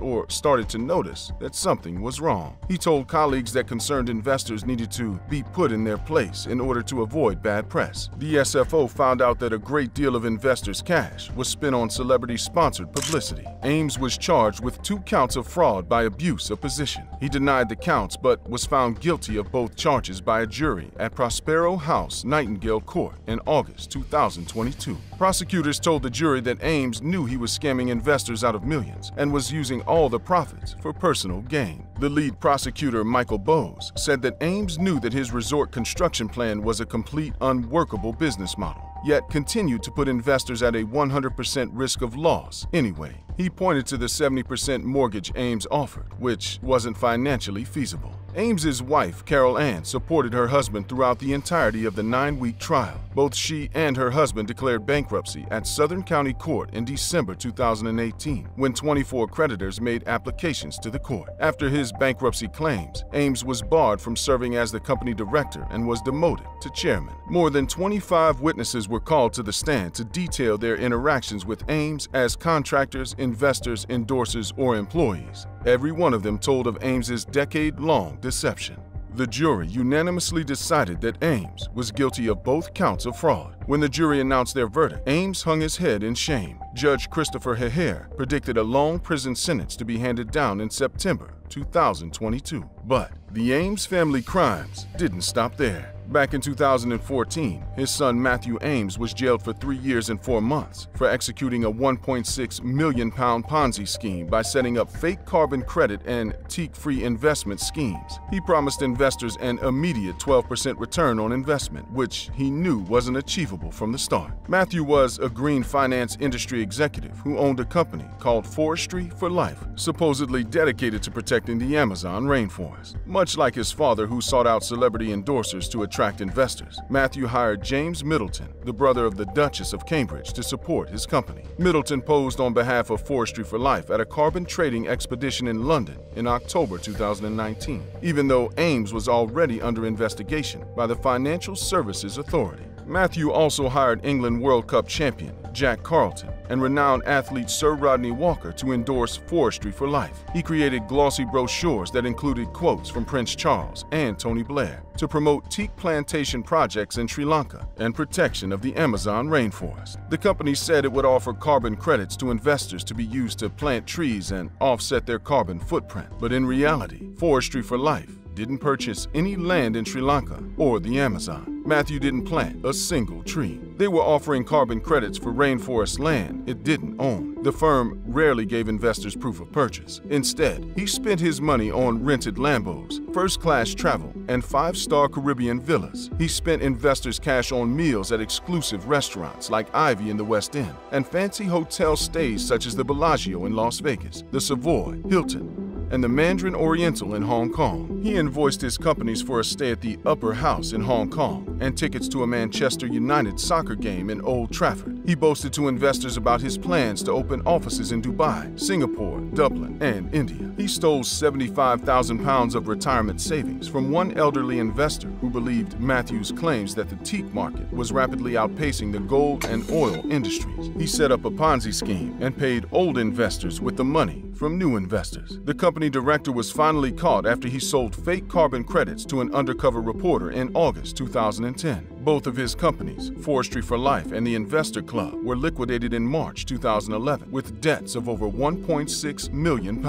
Matthew took the stand at the trial to claim that he wasn't able to plant the 5,000 saplings he pledged in Sri Lanka because he was having trouble securing the right land. He also claimed that all of his investors' money was put towards legitimate expenses. A jury of 6 men and 6 women in the Isleworth Crown Court found Matthew guilty of 2 counts of fraudulent trading by majority verdict. In March 2011, 2014, Judge Paul Dugdale sentenced him to 40 months imprisonment for swindling many members of the public, many of whom were elderly retirement savers. The judge noted that Matthew personally visited all of the investors who lost their money in the scheme to apologize, but that this should never have happened in the first place. The judge originally planned to sentence him to 5 years behind bars, but reduced it to 40 months for Matthew's ability to recognize his wrongdoing. Prosecutor Anthony Swift advocated for an even longer sentence, saying that the defendant was no stranger to white-collar crime after being banned from company dictatorship for 13 years, a punishment imposed on him in 2013. The defense also cited Matthew's lengthy list of personal problems, including a messy divorce that involved a custody battle over his 4 children. He also said that the defendant shouldn't be jailed so that he can continue working and making at least £10,000 per month to pay off his investors. Maybe he had a way with computers, but with his words,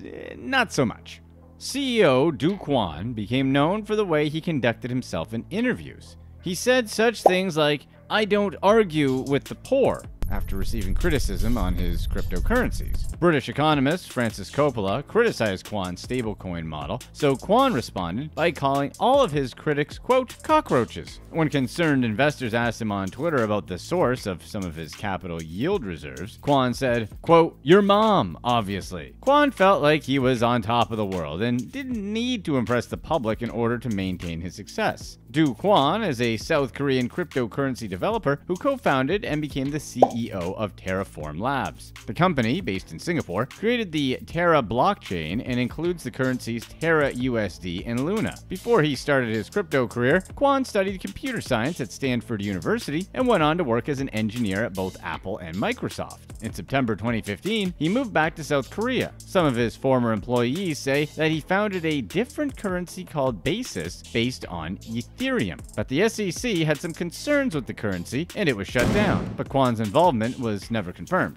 What we do know, though, is that after Kwon worked with Apple and Microsoft, he felt ready to start his own cryptocurrencies. So, he founded Terraform Labs and established Terra USD and Luna. He rode the wave of success until it suddenly came crashing down. Now he's being called the South Korean Elizabeth Holmes. But before he was called the South Korean Elizabeth Holmes, he was the South Korean Elon Musk. In April 2022, the price of Luna reached a whopping $119 and became the first Korean currency to make it into the top 10 crypto markets in the world. Terra USD was a stablecoin, or a currency whose value is tied to that of another currency. Stablecoins are supposed to provide alternatives to people who want to invest in crypto, but are afraid of the rapidly changing markets. Terra USD was supposed to maintain a 1-to-1 ratio with the US dollar. Kwon's goal was to use his cryptocurrencies to establish a decentralized economy. His confidence earned him the trust of high-profile investors, including the venture capital firm involved with Coinbase, one of the major platforms for cryptocurrency exchange. Kwon was so confident in his currencies that he even named his daughter Luna after his best invention. He clearly had no idea that Luna's cash value would tank less than a year after his daughter was born. Kwon also mentioned taking pleasure in watching companies fail, but he seemed to forecast his own company's failure when he said that 95% of cryptocurrencies are going to die. A few days later, Terra USD fell from its 1-to-1 US dollar ratio to 0.26 Terra USD to $1 US. The crumbling crypto market urged investors to convert their Terra USD to Kwon's other coin, Luna, which in turn fell 97% that day to a market value of nearly zero. It was a domino effect of failure. Over the course of a week, the company lost almost $45 billion. The reason why the Terra coins collapsed isn't completely certain, but some theories include mass withdrawals days before the collapse, general investor concerns about cryptocurrencies, and a decline in the price of Bitcoin. Terra USD and Luna, once members of the world's top 10 largest crypto markets, now held a value of next to nothing. This huge meltdown had a ripple effect throughout the crypto universe, pushing the world's largest stablecoin, Tether, below its dollar peg and sending Bitcoin and Ether into 16-month lows. Kwon tried to save his company by purchasing $3.5 billion of Bitcoin. The Luna Foundation Guard announced that Kwon withdrew 37,000 Bitcoins, a net worth of over $1 billion, to lend out to his struggling investors. The rest of the money would be used to buy more Terra USD and increase the value of Kwon's beloved invention. But instead of saving his investors, it was like dumping water onto a sinking ship.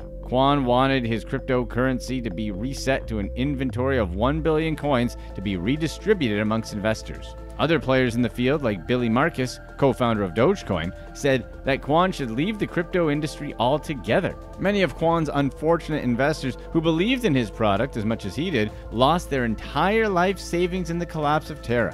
One person lost over $450,000. Another investor, who claims to have lost more than $2 million, snuck into Kwon's high-rise condo to demand an apology. He didn't get one, but Kwon's wife did file a request for emergency police protection. The quick rise and fall of USD inspired people to compare Kwon to the Theranos mastermind, Elizabeth Holmes. After the crash of Terra USD and Luna, some people called it a Ponzi scheme, similar to what happened to the Lehman Brothers before the 2008 recession. The United States Securities and Exchange Commission issued a subpoena to Terraform Labs and Kwon in 2021 with a special interest in the company's mirror protocol, which claimed to be designed to mirror actual stocks. Kwon said he couldn't comply with the SEC's demands and said that he would instead be suing the SEC. Despite his attempts to countersue and avoid the SEC, a court hearing in February 2022 ruled in favor of the government agency's right to continue its investigation into Kwon and Terraform Labs. Then Kwon's own country came after him. The South Korean Minister of Justice's Han Dong-hoon, who sent the Economic Crimes Investigation Division of Seoul to track down and seize the proceeds of criminal financial activity. On the first day of the operation, the Financial and Securities Crimes Joint Investigation Team made Terra and Luna their first targets.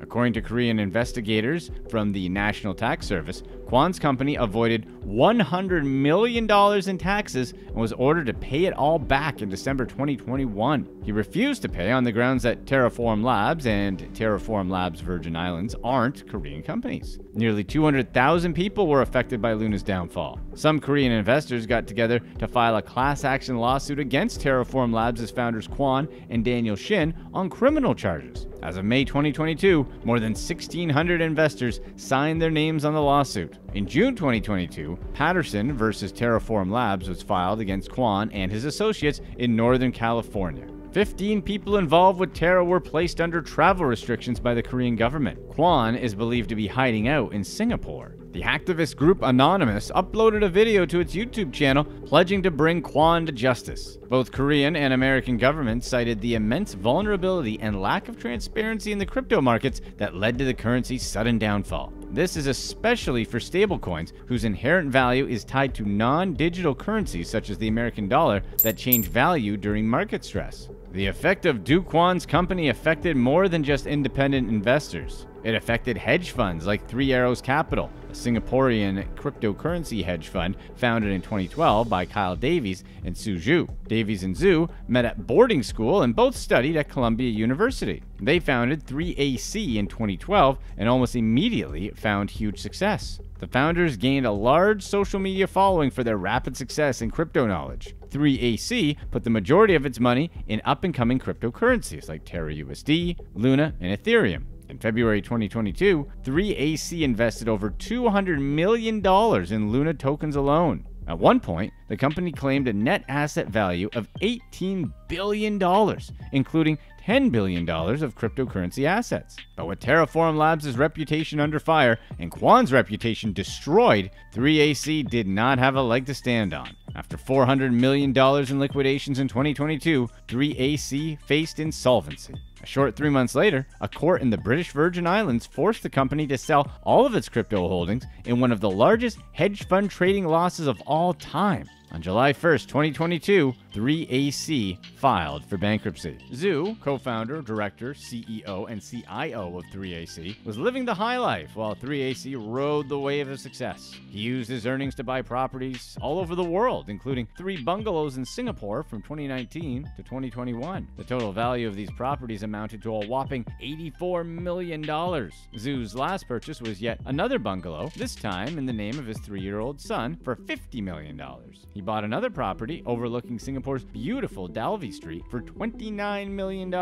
Another property purchased in 2019 is a $6 million unit in a luxury building called the Goodwood Grand. Zhu, together with 3AC, own 5 luxury properties, 3 bungalows, a business townhouse, a yacht, and a fleet of sports cars. These purchases might look silly now, considering the fate of 3AC, but at the time, they weren't bad decisions. Zhu had more than enough money to keep investing his fortune in properties around the globe, and no one was going to stop him, except the crypto market. In the first half of 2022, cryptocurrencies experienced major decline. Most tokens lost over 50% of their original value. After Terra USD and Luna crashed to a value of near zero, 3AC owed debts nearing $3 billion.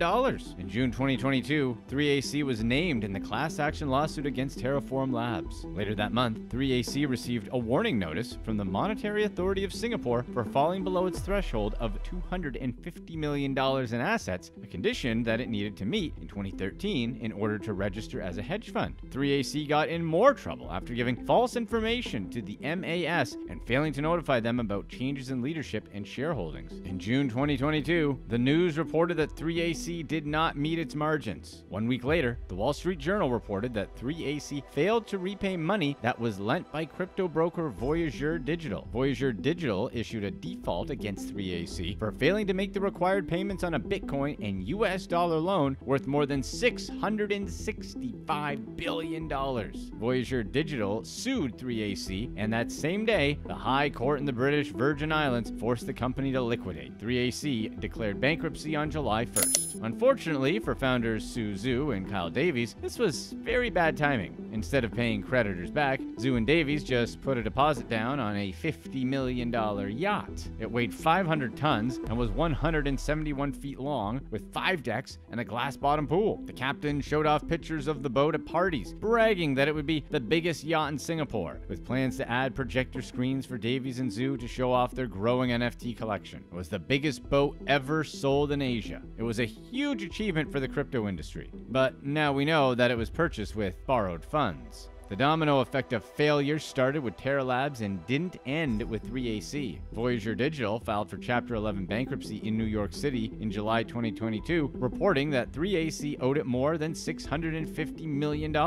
Genesis Global Trading, with headquarters on Park Avenue, lent 3AC $2.3 billion and it never saw it repaid. And Blockchain.com, a digital wallet and exchange company, had $270 million in unpaid loans from 3AC and had to lay off a quarter of its staff. Many crypto analysts observed that the liquidation of 3AC led to an even greater crypto crash that caused huge currencies like Bitcoin to plunge more than 70% in value, a decline of over $1 trillion. According to court papers, Davies and Zhu haven't been cooperating with the liquidation process. As of July 8, 2022, their whereabouts were unknown, while 3AC still owes creditors over $3.5 billion. The super yacht is now sitting, abandoned, on the Italian coast since Davies and Zhu never made their final payment. It's now back on the market. In March of 2014, the producer of Wu-Tang Clan decided that it would be a sensational idea if the band recorded a 31-track album named Once Upon a Time in Shaolin. This album would come in a hand-carved box with a book filled with lyrics and notes about the songs. The catch was that they were only going to make one record, and they were only going to sell it to the highest bidder. Only when they finally announced that Wu-Tang Clan had sold the album, they didn't want to report to who they had traded it to. The question is, why? Why didn't Wu-Tang Clan want their fans to know who had received the album? Who was the person spending $2 million on such a prized treasure? For those who don't know, the Wu-Tang Clan was a popular hip-hop band made up of 9 members. Before this album, the band was losing momentum. So their producer RZA decided that the album would be the perfect idea to bring back the fame. The Wu-Tang album garnered a lot of attention from people, including millionaires, billionaires, and trophy hunters, and a 32-year-old business owner named Martin Shkreli. Shkreli's parents immigrated to Brooklyn, New York from Albania. As janitors, they worked hard to put their son through school. Shkreli was an extremely bright kid, idolizing scientists and skipping grades. He also loved music, and that would follow him into adulthood. While paving his way into Wall Street, Shkreli made a name for himself on social media. Twitter was a place where he could show his wealthy bachelor side. Shkreli loved to portray himself as a young self-starter who lived a life of luxury.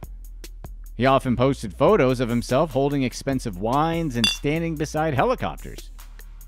On YouTube, he created live streams where he taught others how to analyze stocks, explained how drugs work, and often made comments about things happening in the world. His YouTube persona was his nerdy side. Viewers often saw him twirling in his chair, twitching, and talking fast as if he had some form of social anxiety while filming. It showed that he was relatable as a person, and he wasn't unattainable. Overall, it was hard not to think of Shkreli as a heroic rags-to-riches story. A poor boy with immigrant parents who eventually became a notorious hedge fund manager. It gave young people the idea that they could also become wealthy. Wall Street is famous for being the place where you can earn big bucks, and sitting at the top was Shkreli. But they say the higher you sit, the harder you fall. He had founded 2 hedge funds before starting Retrofin, a pharmaceutical company. During this time, Shkreli became controversial and liked to purchase cheap, lesser-known drugs to raise their prices significantly. In 2014, Retrofin purchased a drug called tiopronin. Tiopronin is used to treat cystinuria, a rare, painful kidney complication that creates kidney stones made of pure cysteine. Overnight, tiopronin jumped from $1.50 per pill to $30. Now, this is nothing new. Other pharmaceutical companies raise the prices of their drugs while putting them through new test trials and getting them reapproved by the FDA. The issue here is that Shkreli didn't do that. They purchased a drug and raised the price without trying to make the medication better in any way. But you know what they say, criminals tend to have a pattern, and we'll see that pattern soon. After some controversies with his employees, Shkreli left Retrofin, leading him to starting a new company called Turing Pharmaceuticals.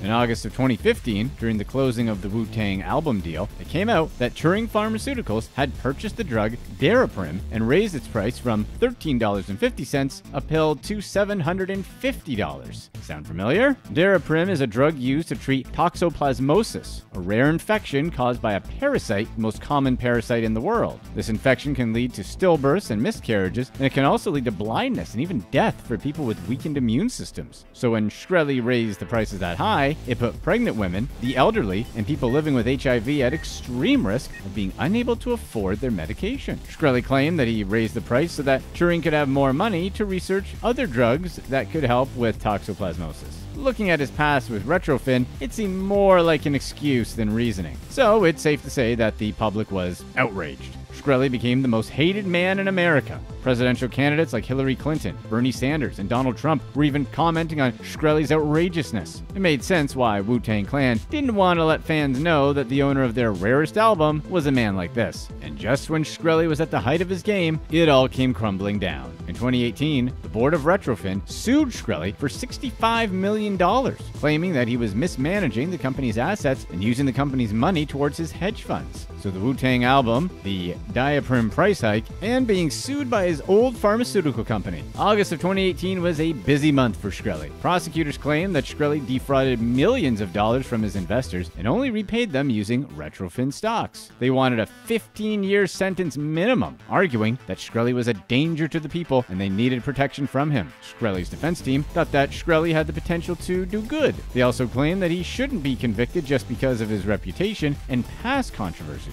In the end, the judge sentenced Shkreli to 7 years in prison. Afterward, he was to have 3 years of probation and had to pay a $75,000 fine. When the jury gave the verdict, Shkreli cried dramatically, promising that he would start contributing to society. He said he wasn't a victim, and that the only one at fault was him. Shkreli also claimed that he didn't do it for the money. It's an interesting thing to say coming from a man who hiked up drug prices on 2 separate occasions. And if you're angry about the Wu-Tang album, don't worry. The government confiscated the album and sold it to a new buyer. Although they never announced how much money they made off the album, it's important to note that Shkreli's judge had ordered him to forfeit $7.4 million. She said that if he didn't pay, he would have to give up his Picasso painting, a Lil Wayne album called The Carter V, along with the $5 million Shkreli posted for his bail. The sale of the Wu-Tang album had repaid the $7.4 million debt in full. It shows that for a man still worth $70 million, $7.4 million is a slap on the wrist. While in prison, a journalist named Christy Smythe had come to interview him. At this point, she was the sole journalist at Bloomberg News to cover his story. After months of meeting up for interviews, Smythe had developed feelings for him. And once she saw emails exchanged between her and Shkreli in the courtroom, she realized that she couldn't provide an unbiased account of him anymore. She requested that Bloomberg give the story to a new journalist, and shortly after, she quit the company altogether. Smythe's husband was understandably upset, telling her she was throwing her career away over Shkreli. The fights got so bad that her husband suggested couples counseling to overcome their fights. Smythe admitted to being 52 minutes late to their first 1-hour session because she was visiting Shkreli in prison. Although the two attended multiple sessions afterward, their relationship inevitably ended in divorce. In December 2020, Smythe reached out to Stephanie Clifford at Elle magazine.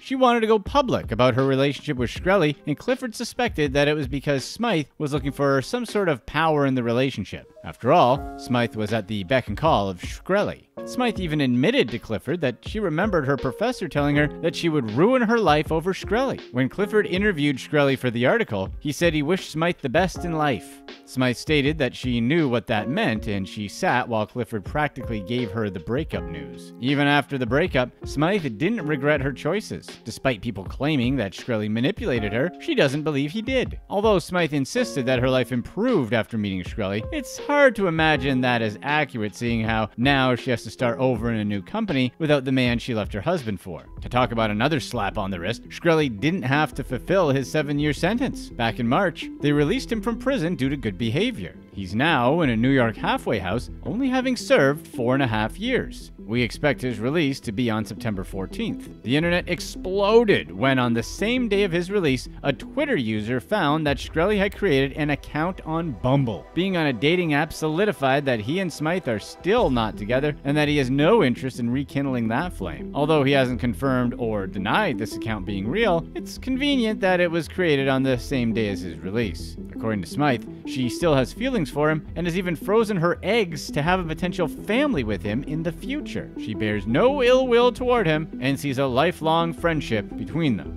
And if you thought the story couldn't get even better, buckle up. In July, Shkreli started an online company called DrugLike. They barred Shkreli from being in the pharmaceuticals industry for the rest of his life, but he claimed he still wanted to help cut drug prices. Truly a character arc indeed. DrugLike is a platform where drug companies can create hypothetical chemical compounds to create new potential drugs. Along with DrugLike, Shkreli also announced his new cryptocurrency, Martin Shkreli Inu. That's right, Pharma Bro transformed into Crypto Bro. It started when Shkreli tuned into a Twitter audio event where he talked about his theories for what will happen in the crypto world. People thought he was very knowledgeable and welcomed him into the community. After his dramatic show during his sentencing, Christy Smythe raving about how he was a good guy and continuously talking about how he learned from his mistakes and wants to do good, people bought into it, literally. Then, on August 15th, Martin Shkreli Inu dropped to 90% of its value. Someone had sold more than 160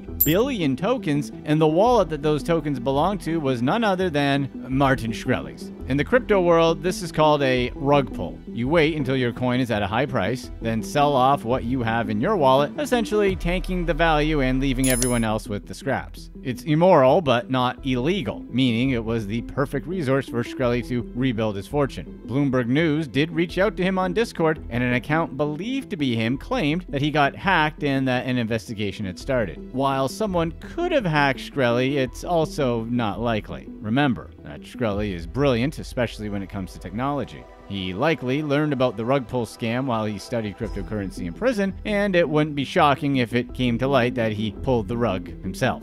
After seeing all the pieces, it's hard not to think that he didn't plan everything to make the people believe he was a changed man. After all, people do describe him as a master manipulator. And after watching him defraud investors, hike up drug prices, convince a woman to quit her job and divorce her husband, and potentially scam cryptocurrency users, it's hard not to believe it. Here are a few people who completely took advantage of the pandemic. Number 4, a family affair. 3 days after Congress approved the $2.2 trillion economic relief package during the pandemic in March 2020, Richard Avizan and his wife Marietta Terabellian applied for a $112,000 loan using the aliases Lulia Zadko and Victoria Couchko. The first loan was filed for top quality contracting. One day later, Zadko and Couchko requested a $150,000 loan for journeyman construction. Since the government was in a hurry to provide economic relief, the loans were approved almost immediately. The huge federal loan deposits put sparkles in the couple's eyes. They spent the free money almost as fast as it poured in. Meanwhile, they kept filing loan applications using sham companies. By August 2020, they applied for 151 loans totaling more than $18 million in pandemic relief funds. They invested $640,000 of the money in a Mediterranean-style hillside villa in Tarzana, California, with a view of the valley. They bought gold coins, diamond earrings, wristwatches, and more. One of Avesian's most luxurious purchases was a $35,000 Rolex he bought while on vacation with his wife in Turks and Caicos. They also had $450,000 in cash stuffed in grocery bags littered across their property. They went on fancy tropical vacations and bought more high-end items for themselves. The FBI started trailing Avzian and Terabellian after noticing suspicious amounts of money entering their accounts. For months, authorities searched their trash and bank records until they had enough evidence for a case. The couple was on their way home from a Caribbean beach vacation when they were flagged by customs during a layover in Miami. Customs agents led them away to search their luggage and phones.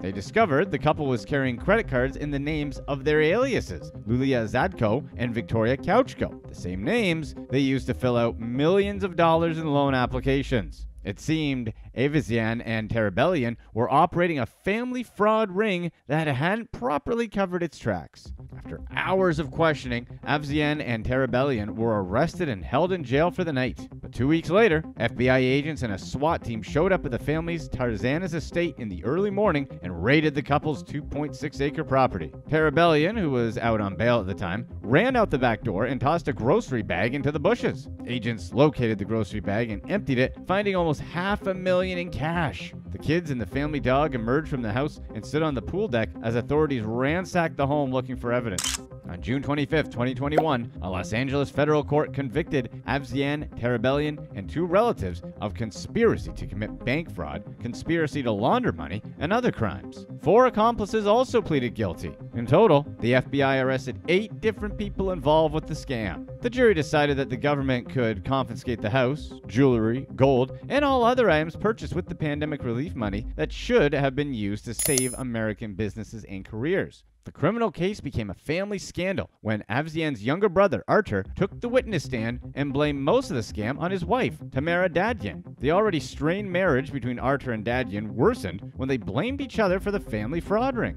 Artur insisted that Dadyan committed all of the crimes on her side of the house while he ran his trucking business outside of the home. When asked about the photos of fake IDs on his phone, he blamed his wife again. He said she never showed him any of the government loan applications she filed. But when loan deposits were made to his bank account, he had no problem spending them. He received $285,000 in pandemic relief funds and admitted to using some of it to buy supplies and repairs for his trucking company. He also bought a $24,000 Harley-Davidson motorcycle. He invested $93,000 of it in an escrow company to help his brother purchase their Tarzana hillside estate. After sentencing in June 2021, Dadyan was supposed to report to prison in January 2022 to serve a 10-year prison sentence. But she never arrived. By February 2022, she was declared a fugitive and fled to Europe. Her whereabouts were unknown, and the FBI offered a $20,000 reward for any tips related to her disappearance. Dadyan convinced her brother-in-law, Richard Avzian, and his wife, Terabellian, to go on the run with her. Federal employees believe the 3 of them cut off their ankle monitor bracelets after their convictions in June.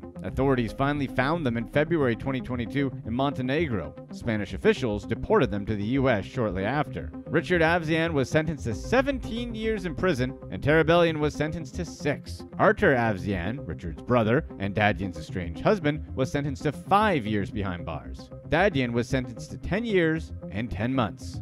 Number 3. Scammer on fire. Our story begins in the Black Summer when massive bushfires tore through Australia between 2019 and 2020. As of October 2020, the fires had burnt up to 84 million acres of land and 5,900 buildings, including 2,779 homes. Sadly, the fires also claimed 24 lives. The blaze also affected 3 billion creatures, mostly reptiles. Some species were driven to extinction, while air quality dropped to hazardous levels. An estimated $103 billion was needed to recover property and economic losses. Millions of Australian lives were affected, and the economy suffered endlessly. This only got worse when COVID-19 struck the continent. On January 6, 2020, the federal government allocated $2 billion for brush fire recovery. The money was divided between primary producers, mental health providers, local governments, charities, financial counselors, young people, and other forms of emergency funding to help get Australian citizens back on their feet. But sometimes, the money didn't end up in the right hands. That's where Ellen Howard comes in.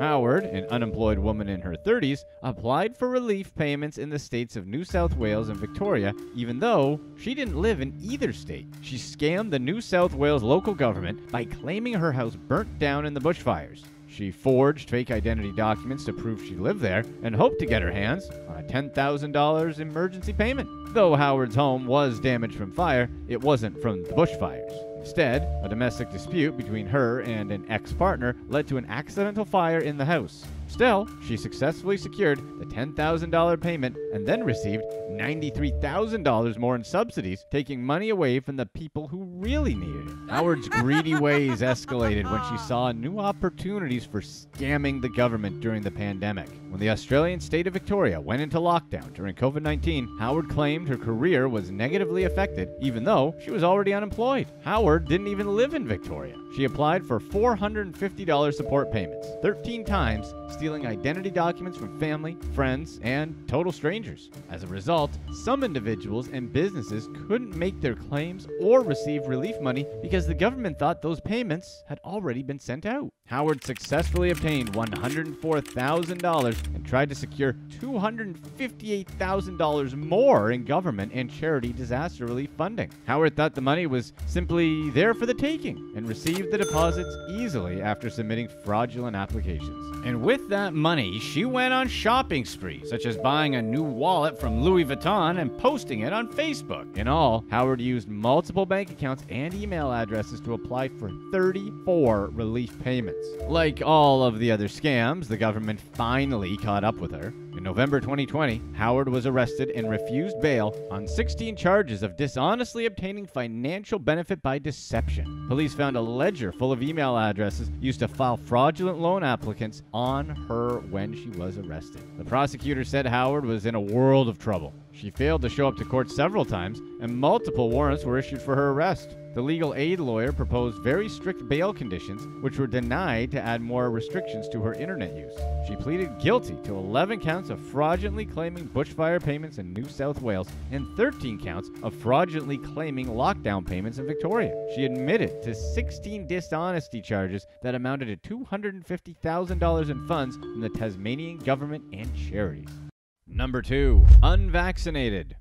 2 New York nurses took advantage of their role in the pandemic and made more than $1.5 million in crafting fake vaccination cards. They obtained real vaccine doses, CDC vaccination cards, and syringes from the New York State Department of Health. However, they skipped the first part of the process, the vaccination part, and went right to the cards. Marissa Uraro wrote out the fake CDC cards, and her boss, Julie DeVuano, input the fake information into the New York State Health Department database. DeVuano was a nurse practitioner who owned Wild Child Pediatric Healthcare in Amityville, Long Island, where Uraro worked as a nurse. 2 nurses teamed up to sell fake adult vaccination cards for $220 each and children's cards for $85 each. Then, they'd enter the information into the New York Health System's website, so it was on record that these patients received the vaccine even though they didn't. The women made over $1.5 million in profits from the scheme. This equates to roughly 6,800 adult vaccination cards or 17,000 pediatric cards. Since they ran a pediatric facility, they probably handed out the cards to entire families. Let's say a family equals 2 adults and 2 kids. That means they handed out fake vaccine cards to about 2,400 families, charging $610 per family. With all these fake cards floating around Long Island, someone probably showed off or talked about what the nurses at Wild Child Pediatric were doing. Not only that, but local businesses noticed an odd number of patients entering Wild Child Pediatric and reported their suspicions to the police. Devuano and Araro's criminal activity was uncovered when they wrote out a fake vaccination card for an undercover detective who never received the jab. Then, police obtained a search warrant for Devuano's home. They discovered nearly $1 million in cash and a ledger showing almost $1.5 million in profits when they entered. The nursing duo apparently ran the scheme since November 2021. They were arrested in January 2022, pleaded not guilty, and released without bail. A third accomplice was receptionist Brooke Hogan, who also was arrested for her help in conducting the fake vaccination card scam. She was charged with felony forgery as well. Plot twist: Devuano's husband is an NYPD officer being investigated for potentially helping his wife fly under the radar and even referring potential customers to her. The Suffolk County District Attorney publicly shamed the nurses for using their jobs to endanger public health, even though they were supposed to be protecting it. And for what? To make a buck? Araro's attorney asked the public to consider his client's career and all of her contributions to healthcare before this scandal. Number 1. The Mayor's Daughter. When the U.S. government announced the PPP program, Tamara Holness decided she wanted a piece of the pie. Tamara, the former mayor of Broward County, Florida's daughter, at the time she owned Holness Consulting, Inc., a political consulting firm operating out of South Florida. However, the firm was inactive and had been since 2018. Then, when the government announced the PPP program, Holness Consulting suddenly appeared back on the map. In her online application, Holness said her company employed 18 people and paid out $120,000 in payroll each month during 2019, a year when the business was not operational. In return, Holness got a juicy check for $300,000. All it took were a few fraudulent payroll tax forms and a frantic federal government. However, Holness knew she had to clean the money. So, in a sewed money laundering scheme, she paid 22 different people $1,300 every 2 weeks. They'd cash their checks, pocket $300, and give Holness the other $1,000. The U.S. was ripe with COVID relief fraud. It wasn't long before the COVID-19 Fraud Enforcement Task Force caught up to her. Her lawyer called it an act of desperation rather than greed, saying most of the money went toward taxes and housing arrangements. Still, it didn't change the fact that she lied on her application and swindled money away from businesses that needed it. In the end, a judge sentenced Holness to 20 months in jail and ordered her to pay back the $300,000 she stole. Click to watch one of these next videos. Let us know in the comment section who you think has more credibility, the CDC or the Chinese government.